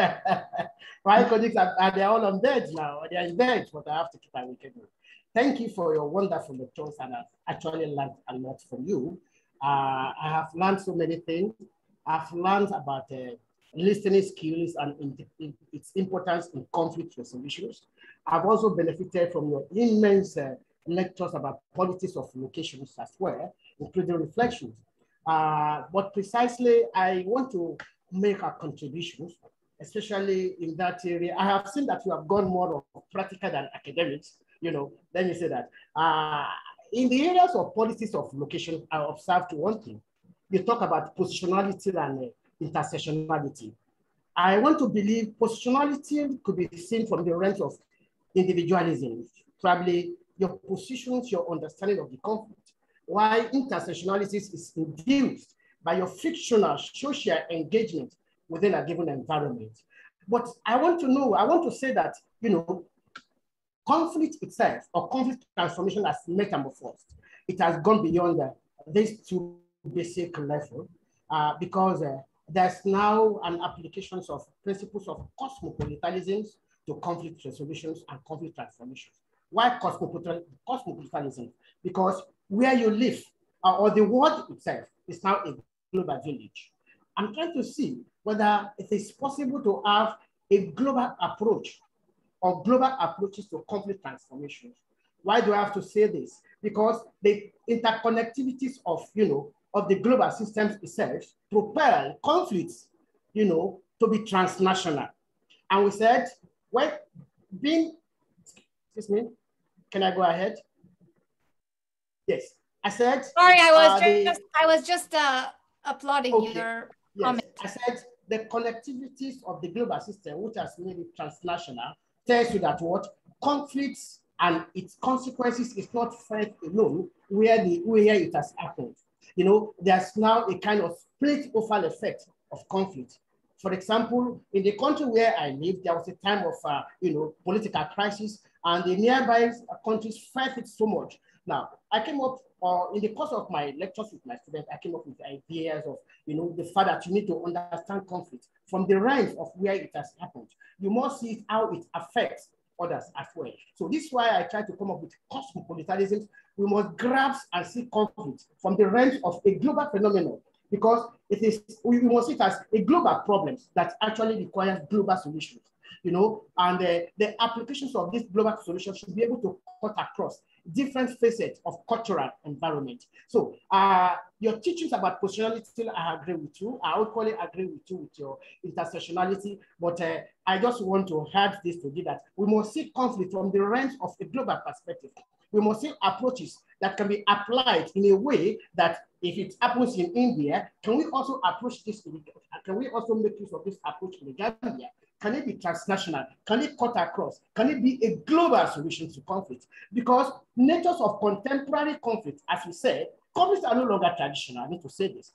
Many conflicts now are they're contemporary. Look at the pandemic issue. It's an example of contemporary conflict. Terrorism is an example of contemporary conflict. Conflicts are no longer induced mostly by ethnicities or by religions. There are now, transnational issues whereby no one is left, outside the shore of the conflict, other the geography of the conflict, because there are now issues that connect us together. Globalization, we talk about the effect of it. We talk about climate change, and all these are the basis by which contemporary conflicts now emanate. So I am trying to say we must grasp and look at conflict from this perspective of a global phenomenon, and how do we now provide solutions that reflect it as global solutions. Thank you, Lingit. I just want to say I absolutely agree. I think that is a fantastic adding to, and also great for me to think about how to add a more system. So that in the conflict transformation field, there's this idea of the biosystem, the system itself being so integrated now. So from the nation state to concept to, thinking how we are nothing, what happens over here affects over here. And then of course it's so positioned and has its own context, but it's also so integrated together. So yeah, that's fantastic for me addition that is missing in mine. So fantastic. Thank you. Alberto, do you want to add to that? Thank you. No, I think that's a really valid point. And I think that I should probably say that the whole idea of this is to encourage a diversity of perspectives, a diversity of points of view. So in terms of the engagement that we are going to encourage, not just from the presenters itself, but also from the participants, is that what we hope to do is in this course is to introduce a number of different ways of looking at things, and not just, and I think this is quite clear from the perspective of Jennifer Murphy and Gloria. And so far it would appear to you that Jennifer and Gloria have been working together and kind of presenting a particular kind of perspective to conflict and perspective to peace building.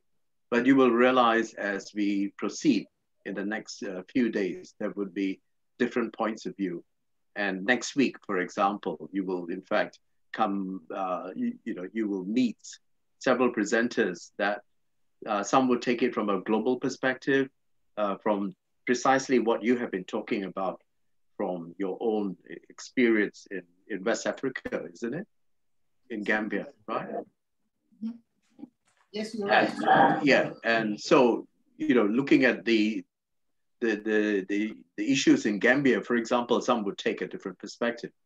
And in my case, I would probably look at what you have raised as important issues from the political economic perspective. And, so this is where we all have different ways of looking at it, but it does not mean in any way that one way is better than the other, or one way is, in fact, more valuable than the other. It does not mean in any way in that perspective. But what is really important is that in any kind of conflict or any sort of difficulties that we are facing in this world today, what we have to do is to listen to a range of different sorts of perspectives. And when I do my presentation next week, you come to appreciate a point of view where I would say to you that yes, it's fantastic to have all these different perspectives, but what actually happens is that a lot of this is just becomes discussion, and it just becomes academic discourse. It just becomes people at the universities getting together and talking and all feeling really good about talking those views. But as we go on talking and as we go on discussing, as we go on deliberating on all these perspectives, the leaders in the world, the ones who are actually making all the kinds of decisions that affect all of us, those leaders are not listening to us. And this is where, and those elites and, people who are running corporations, they don't care about what Jennifer Murphy has just said. They don't care about, me, Alberto Gomez. But I think they would really care a lot if all of us come together. The more people, so this is like a movement. The more people we can bring alongside. And, sorry, I'm talking a lot here, but coming from my perspective, I think very soon you will realize where I'm coming from. And to use the politics of location, my training is more as a Marxist. So the issue about being a Marxist is that, I've always been a Marxist from the time I was born, I think. But the point about being a Marxist is this, and why I say I'm a Marxist is because I'm a socialist. I always believe that human welfare, social welfare must always come first. And that's where I come from. And then I realized that all these years, I just find it baffling as to why people can't see the things the way I see the world.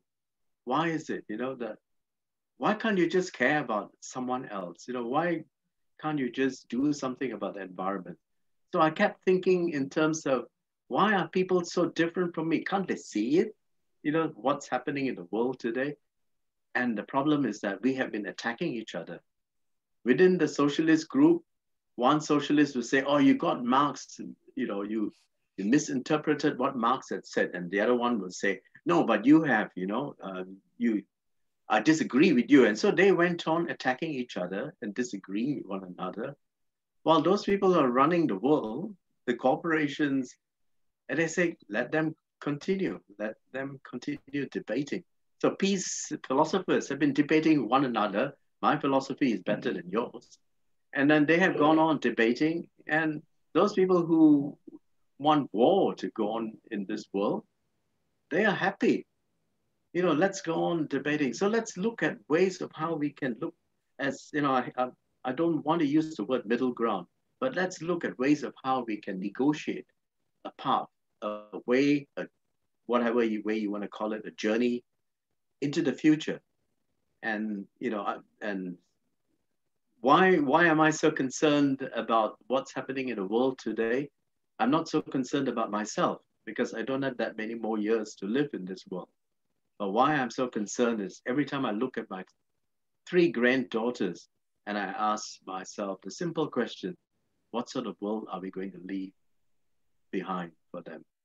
And I think, you know, that's why we have to all come together, think about ways of how, you know, we can perhaps, I wouldn't say gloss over the differences that we have in our views, but let's all try to be, you know, I know there is a pop group called One Direction, but let's all try to be more directive in terms of the way we are heading towards a future that is going to work much better, not just for us as humans, but much better for the other creatures that we share this planet with.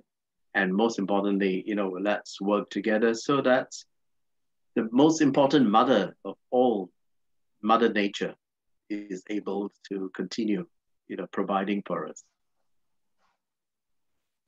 Yeah, and if I can just please do. Yes. I can just add to that. I have a very post-colonial, decolonial, very political sciencey approach as well. This conflict transformation, even for me, sometimes I go, really, Jenny, really? But I think what you can do is, it's not about this is the way, as Alberto said, but what is helpful here for this journey forward to trying to create a different world that we are caring for it in a way. In generations from now, it will still be here, that we're not extinct.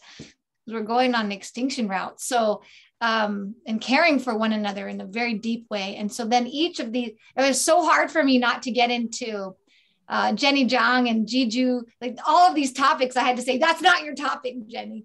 So I agree. I have a very harsh kind of critical, I'm Marxist with you, Alberto.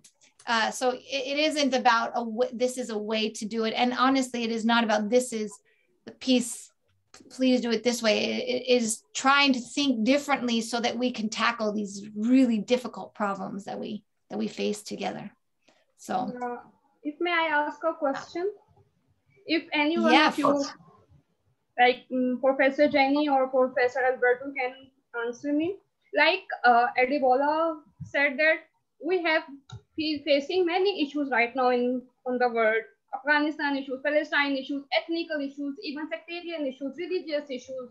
We have crusades in the past. Like human history is very conflictual, and conflict, right, like you said, developed us, but it also demolished our values, our principles.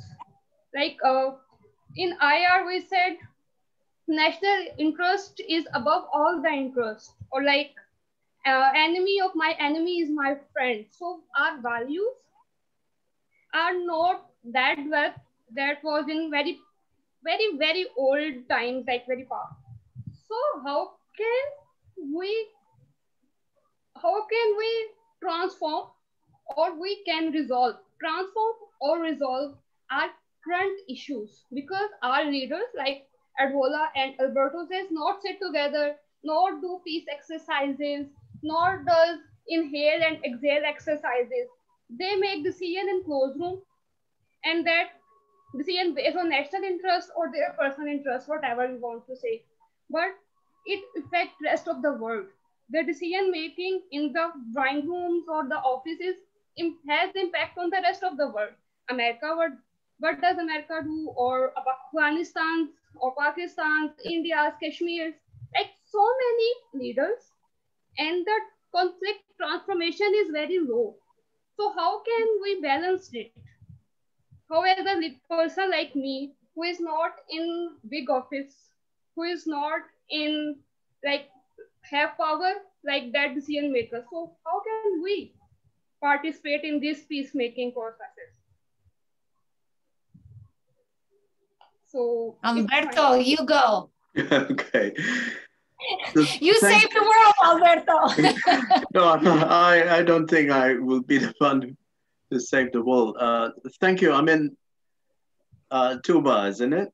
Yes. Tuba, it is you that I'm looking, you are the one who I'm looking forward to in terms of every one of us have to inspire each other. And yes, I think you're absolutely right that there are people who make these decisions that affect all of us. Yes, you are absolutely right about that. Now, as an anthropologist, I'm also a way that I look at human history. So let us ask certain kinds of questions about the institutions that existed in the past. I was just watching a documentary on Australian television yesterday about parliaments in Australia. Yes. And it was only in 1983 that they had only one member of parliament in the Australian parliament that was female. Yes. It was only in 1983, and that person who was a senator passed a piece of legislation in parliament, and it was to do with making discrimination sexual discrimination illegal. That was in 1983. So when we look at it, one of the greatest problems that we have in this world today is patriarchy. And so we have to do something. And when we look at the problem of patriarchy, an institution that in fact underlies a lot of the problems that we face in the world today, whether it's to do with militarism, to do with the fact that patriarchy is bad, not just for women, it's also bad for men. And especially if you're a foot soldier, patriarchy is really awful for you because it's going to cut your life drastically. So let's look at what have we done in terms of dealing with this problem of patriarchy. Gradual steps. Now, if we actually look at historically, the human history, from an anthropological perspective, humans in the past, they lived in terms of gender, they lived fairly equal, males and females lived equal lives. When we look at agriculture, the males have to be appreciative. They have to value the fact that it was women who in fact started agriculture, because they were the ones women had much, deeper knowledge about plants and botanical knowledge that allowed agriculture to be one of the first technological revolutions in human society. So let's look at all these kinds of ways of how humans have culturally evolved, from the time. I mean, evolution is a terrible word, but however, we look at how the transformations that have taken place in human society. So when we come today, yes, when you talk to some of the younger, females today, they take for granted that oh, look, there's so many women in parliament today, but it was a fight. It was a struggle, and we have to continue struggling, and a struggle where males have to play a part as well. That patriarchy is an institution that needs to be challenged. Then we have to start looking at various kinds of other sorts of institutions. Look at slavery, for example. While some would say that slavery has ended, but however, slavery has taken a different form in terms of, in different parts of the world. And we find that child exploitation, we see all these kinds of problems that existed in human society, but eventually people are the ones who have got together, they work together, and they cooperated. And the most important thing is they struggled. It's a struggle and made the kinds of changes that we have today. Let me just very quickly, once when I was giving a lecture on gender equality to my introductory anthropology course. And a young female student, I teach introductory anthropology. So the students are all mostly, like 18, 19 years old. So a young female student comes up to me and, as the professor, you stand on a lectern, on a stage, and you're almost like untouchable, with 400 or 500 students in your class. So this young female student comes up to me and she says to me, I have problems with feminism. And she said, I disagree with your view on the importance of, the importance of feminist movement. And she said, I'm an anti-feminist. So and one of the things I said to her, you should be thankful to the feminists, because otherwise you as a young female 18-year-old student would not have dared come up and stand up and talk to an older male professor like me. And I said that. So those movements, those feminists that struggle, they have given you a voice, as you mentioned.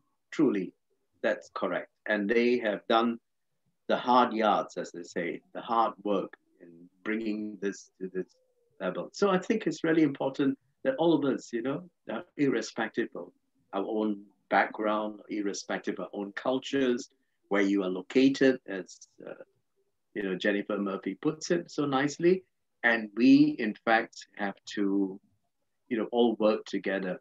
And help me, because I'm not going to live that long, not that many years left for me on this planet. But please help me so that I know that my granddaughters will be in safe hands from the leadership that all of you are going to show in the future. I just want to add one thing. There are moments when I completely think humanity is going to die out. I do. I have terrible thoughts. But then I think, no, everybody has to play their part and to figure out what is it, the part that you want to play, and to trust that others are going to play a part. So when I'm here in this group, when I see the work Alberto, Ari, Idam are doing to bring us together, to hear the different struggles that we are each facing in order to figure out how do we play a part and stay connected in that fight, because we all want liberation and freedom in a different way than liberal democratic sort of thinking is, true liberation. Thank you so much, professors. Thank you so much.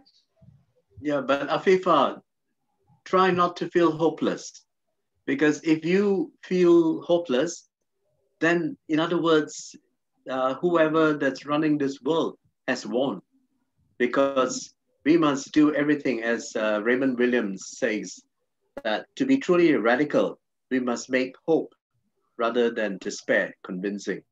So we have to, in fact, hold on to hope. And those people who are in despair, and here I'm going to tell you a bit about DEEP, very quickly. Now, the reason that I finally decided, together with Jenny Murphy, why we settled on the name of DEEP, and of course, you can see deep listening, deep ecology, all these, used. And I grew up in a generation where my favorite band was Deep Purple. But anyway, the important thing here is that in Sanskrit, for example, from my own tradition, from my own background as a South Asian, when we look at Sanskrit, the word deep means small lamp or light. So it is, when we have Diwali or Deepawali, it's the festival of light. So in DEEP, we believe very strongly that each individual, each person who belongs to DEEP is like a small lamp, a small light that is illuminating the darkness in the world. So we have a world, yes, we have darkness around us, but if each one of us holds a small lamp and illuminates this darkness, this is where I think we can make a difference. You don't have to join DEEP, you don't have to be part of us, but anything that you do, as long as it is driven by a desire to make a difference in this world, And this is where, I believe very strongly. I learned it not from any, yes, I read John Paul Lederach. I've read all these various people that Jennifer Murphy has referred to. But my so-called wisdom, if I can put inverted commas around this, does not come from any of those books that I've read, not any of those books that are back there. It is the time that I spent living in the forest with the Malaysian Aboriginal people, the indigenous peoples. And that's why the point I want to make here is that, as Jenny has pointed out, in terms of elicitive conflict transformation, the knowledge is there. All of you, in fact, you have this knowledge. And if you don't, I had to give a course in Innsbruck, and the course was entitled Alternative Epistemologies. So finally, one student put her hand up and she said, "Are you saying that instead of listening to you, I should have just stayed at home and listened to my grandmother?" And I said, "Yes." And I said, the people in the past, our ancestors, in terms of ancestral history that Jenny is talking about, they held a lot of the knowledge, the information, the traditional culture that are important. And so if we are looking at our human history now, perhaps we have to go back and look at our past in order to understand what can we retrieve from all these cultures that the colonial masters and the various corporations have said that there is no room for in this contemporary world of ours. Let's go back into this dustbin of history and take out all these gems that we have unfortunately just cast into this dustbin without looking at the potential of what this. So in other words, our future lies very much in our past. And with the past combined with the present, I think our future will be a much better future for all of us, not just humans, all of us, irrespective of our religious background, irrespective of our cultural, both males and females, all the various things that have divided us, whether you're African or you're Asian or European, I think the future has to be a common humanity. That's the only way we can strive. I know all this kind of talk is so romanticized, it's so exotic, but it is possible, yeah? And we have to keep focusing on the fact that it is possible. Because once people tell you that it is impossible, then you have already lost the, you have lost the game. You might as well but don't give up. Keep thinking that someone's impossibility will be your possibility. Agree.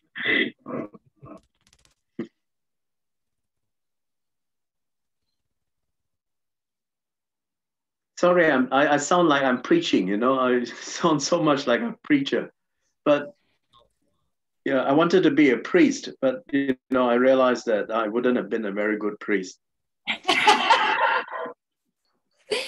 Alberto, Adebola asked me to make the connection between conflict transformation and peace building, but that's another class. Somebody's doing peace building, correct? Yeah. It will be covered, yes. Yeah, so just wait for that. But I will just say very quickly, going off of what Alberto said, is from the conflict transformation, in terms of what Alberto just said, that we have the capacities to transform and build the hope for that. It would be life-giving and life-nurturing would be peace building. And looking, as you said, with the systems, from the global to the small, a balancing. And so what Alberto was talking about with patriarchy, that's an imbalance. You can think of it energetically, or you can think of it structurally. There's lots of ways to conceptualize imbalance of a system. And when the system is out of balance, then how do you build towards something that's life-nurturing and life-giving?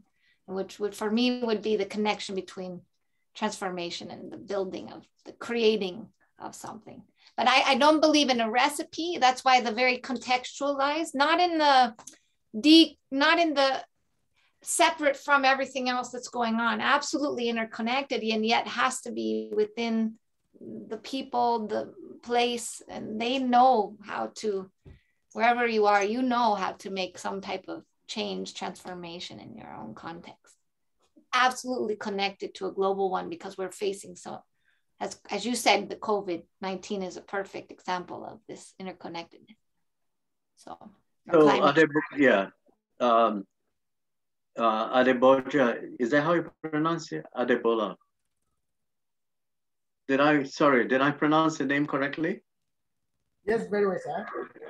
Okay, now let's take some of your fellow participants. So we have Delavar and Najiba, who are members. They've created a circle in which in Urdu, I can't pronounce the word, but in Urdu it means empathy circle.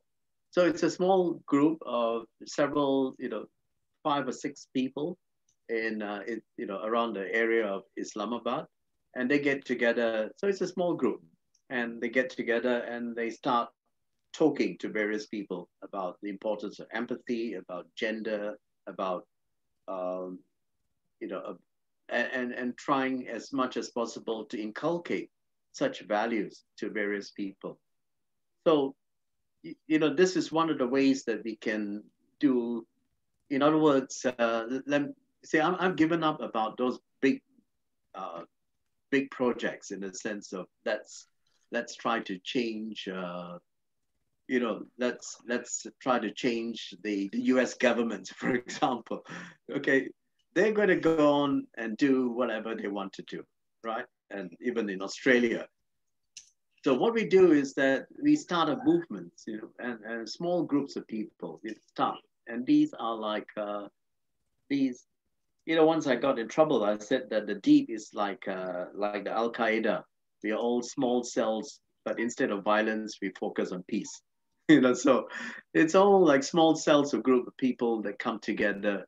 Yes, Delavar, Diara, the Hamdani circle of empathy. So you bring small groups of people, and then you start, and then you start to inculcate these values, and then they begin to bring another small group of people. So that's how we build, And I'm confident that there are so many different groups of people right around the world, and I'm sure, within Gambia, you have so many like-minded people, and bring them together. This is where, when we talk about leadership, it's not you posing yourself as the leader, but you actually, coordinating, bringing people together, facilitating, and that's, kind of the leadership role that you can play. Bring people together and then say, let's try to make these little changes. Now, what's going to happen is that the ones who are in power, they're going to use violence, because that's the only language that they know. And you know that in the history, in our political history, we have people like Gandhi and Mandela. We have all these people who, in fact, even in Marxist history, we got like Rosa Luxemburg. All these various leaders who, in fact, realized that if for the people in power, if violence is their language, then we have got to change that language.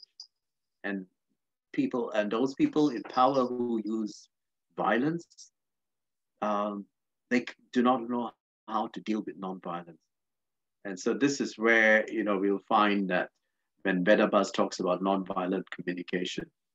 So in my case, they can, they can beat me up, they can do whatever they want, and probably, even to the extent of killing me, but it does not ever remove the reasons, the ideologies, the ideas that I tried to get across, because that is a lot more powerful than breaking some of my bones. Does that make sense to you? And I think this is where we have to, in fact, look at those who have, the ones like the, kings of the world, the Mandelas and the Gandhis and all these various, people who have lived in this world, who have used, I say the word used, in fact, employed and used non-violence as a strategy. Martin Luther, of course, Martin Luther King. That's one of men, kings, sorry, Roji, but you're absolutely right.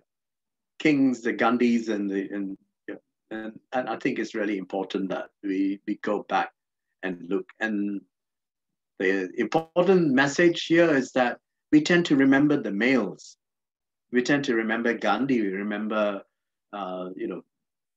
Luther King and Martin Luther King. We remember Nelson Mandela.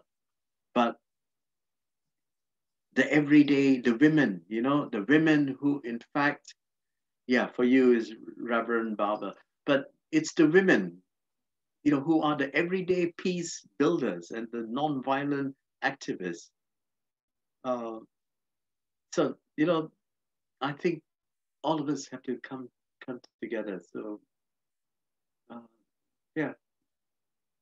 this is a good way to end what I think is a marvelous presentation by Jennifer Murphy. Jenny, you, as usual, you just, I know Jenny always uses the words awesome. That's her favorite word. And another favorite word of hers is kick ass. So you have basically kicked ass. I just want to thank you to this group, because this forum is my least favorite forum where I have to give a talk or you're in the session. I love a long period of time where we form relationships and then we can go into deep and really, tease out and then do what Alberto says, imagine and construct. What is that going to mean for our hands, getting them dirty? So I just want to thank you for Alberto and everybody for the confidence and then supporting me, because I really, this is the hardest form for me is this one, and this group made it very easy. So thank you all for, especially the beginning technological difficulties, just rolling with it. And it was very kick-ass. So my dad hated when I used awesome. By the way, he said, "You're overusing this. Awestruck is something divine, Jenny." So I try not to so much anymore, Alberto, in memory of my father. But yeah, thank you to all of you. And even when you feel the hopelessness, then you reach out to the little lights here, like Alberto, Ari, Idam, creating this or the lights. So when we feel ours dimming, we can join someone else's too. It's normal to feel overwhelmed, I think, with the gravity of everything we're facing. Jenny, on behalf of the Universitas Muhammadiyah Yogyakarta, I would like also to say, many thanks for your, sharing today with all the participants from, different group. Yeah. So, there are many things that of course, the participant has learned. Yeah. Therefore, it's very beneficial what you share us today. And hopefully, inshallah, we'll have another program. Yes, Prof? Yeah, in person, because I only said yes to this because it's Alberto. Oh, yeah, because otherwise it would have been a no way. It's not my, I'm like Alberto. I don't like this big talk and let's get down and let's get our hands dirty and do this. I know, because this is COVID, Jenny. Otherwise, we will invite all of the speakers and participants in Indonesia, to see around, do something, think something, but with the situation. And resonate with one another with drinking tea. Binding. So, but what can we do? But at least we no, I don't mean it that way, Ari. I just mean that I thank you so much for making this so easy in a format that is usually difficult for me. Yeah, you are a star. As always. No. Thank you so much. Thank you, everybody. Thank you.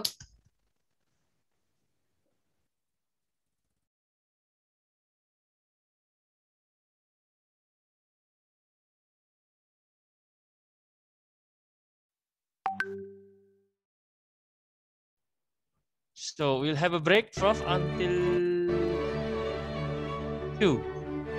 Yeah. You are unmute. Can you unmute, Prof? Hi, Ari. Yes. Okay, we will just get into our room for a short while and say thank you properly. Sure. Ari? Yes. Do you want to form a room? Okay. I think you have to I am not the host or co-host, Prof. I think I need to ask Idam to do this. Is it clear, wait, Idam? I think I can make you the host starting. Okay. Hold on, let me see how I do this. Participants, yeah. Okay, Davia is doing it. Yeah. Okay.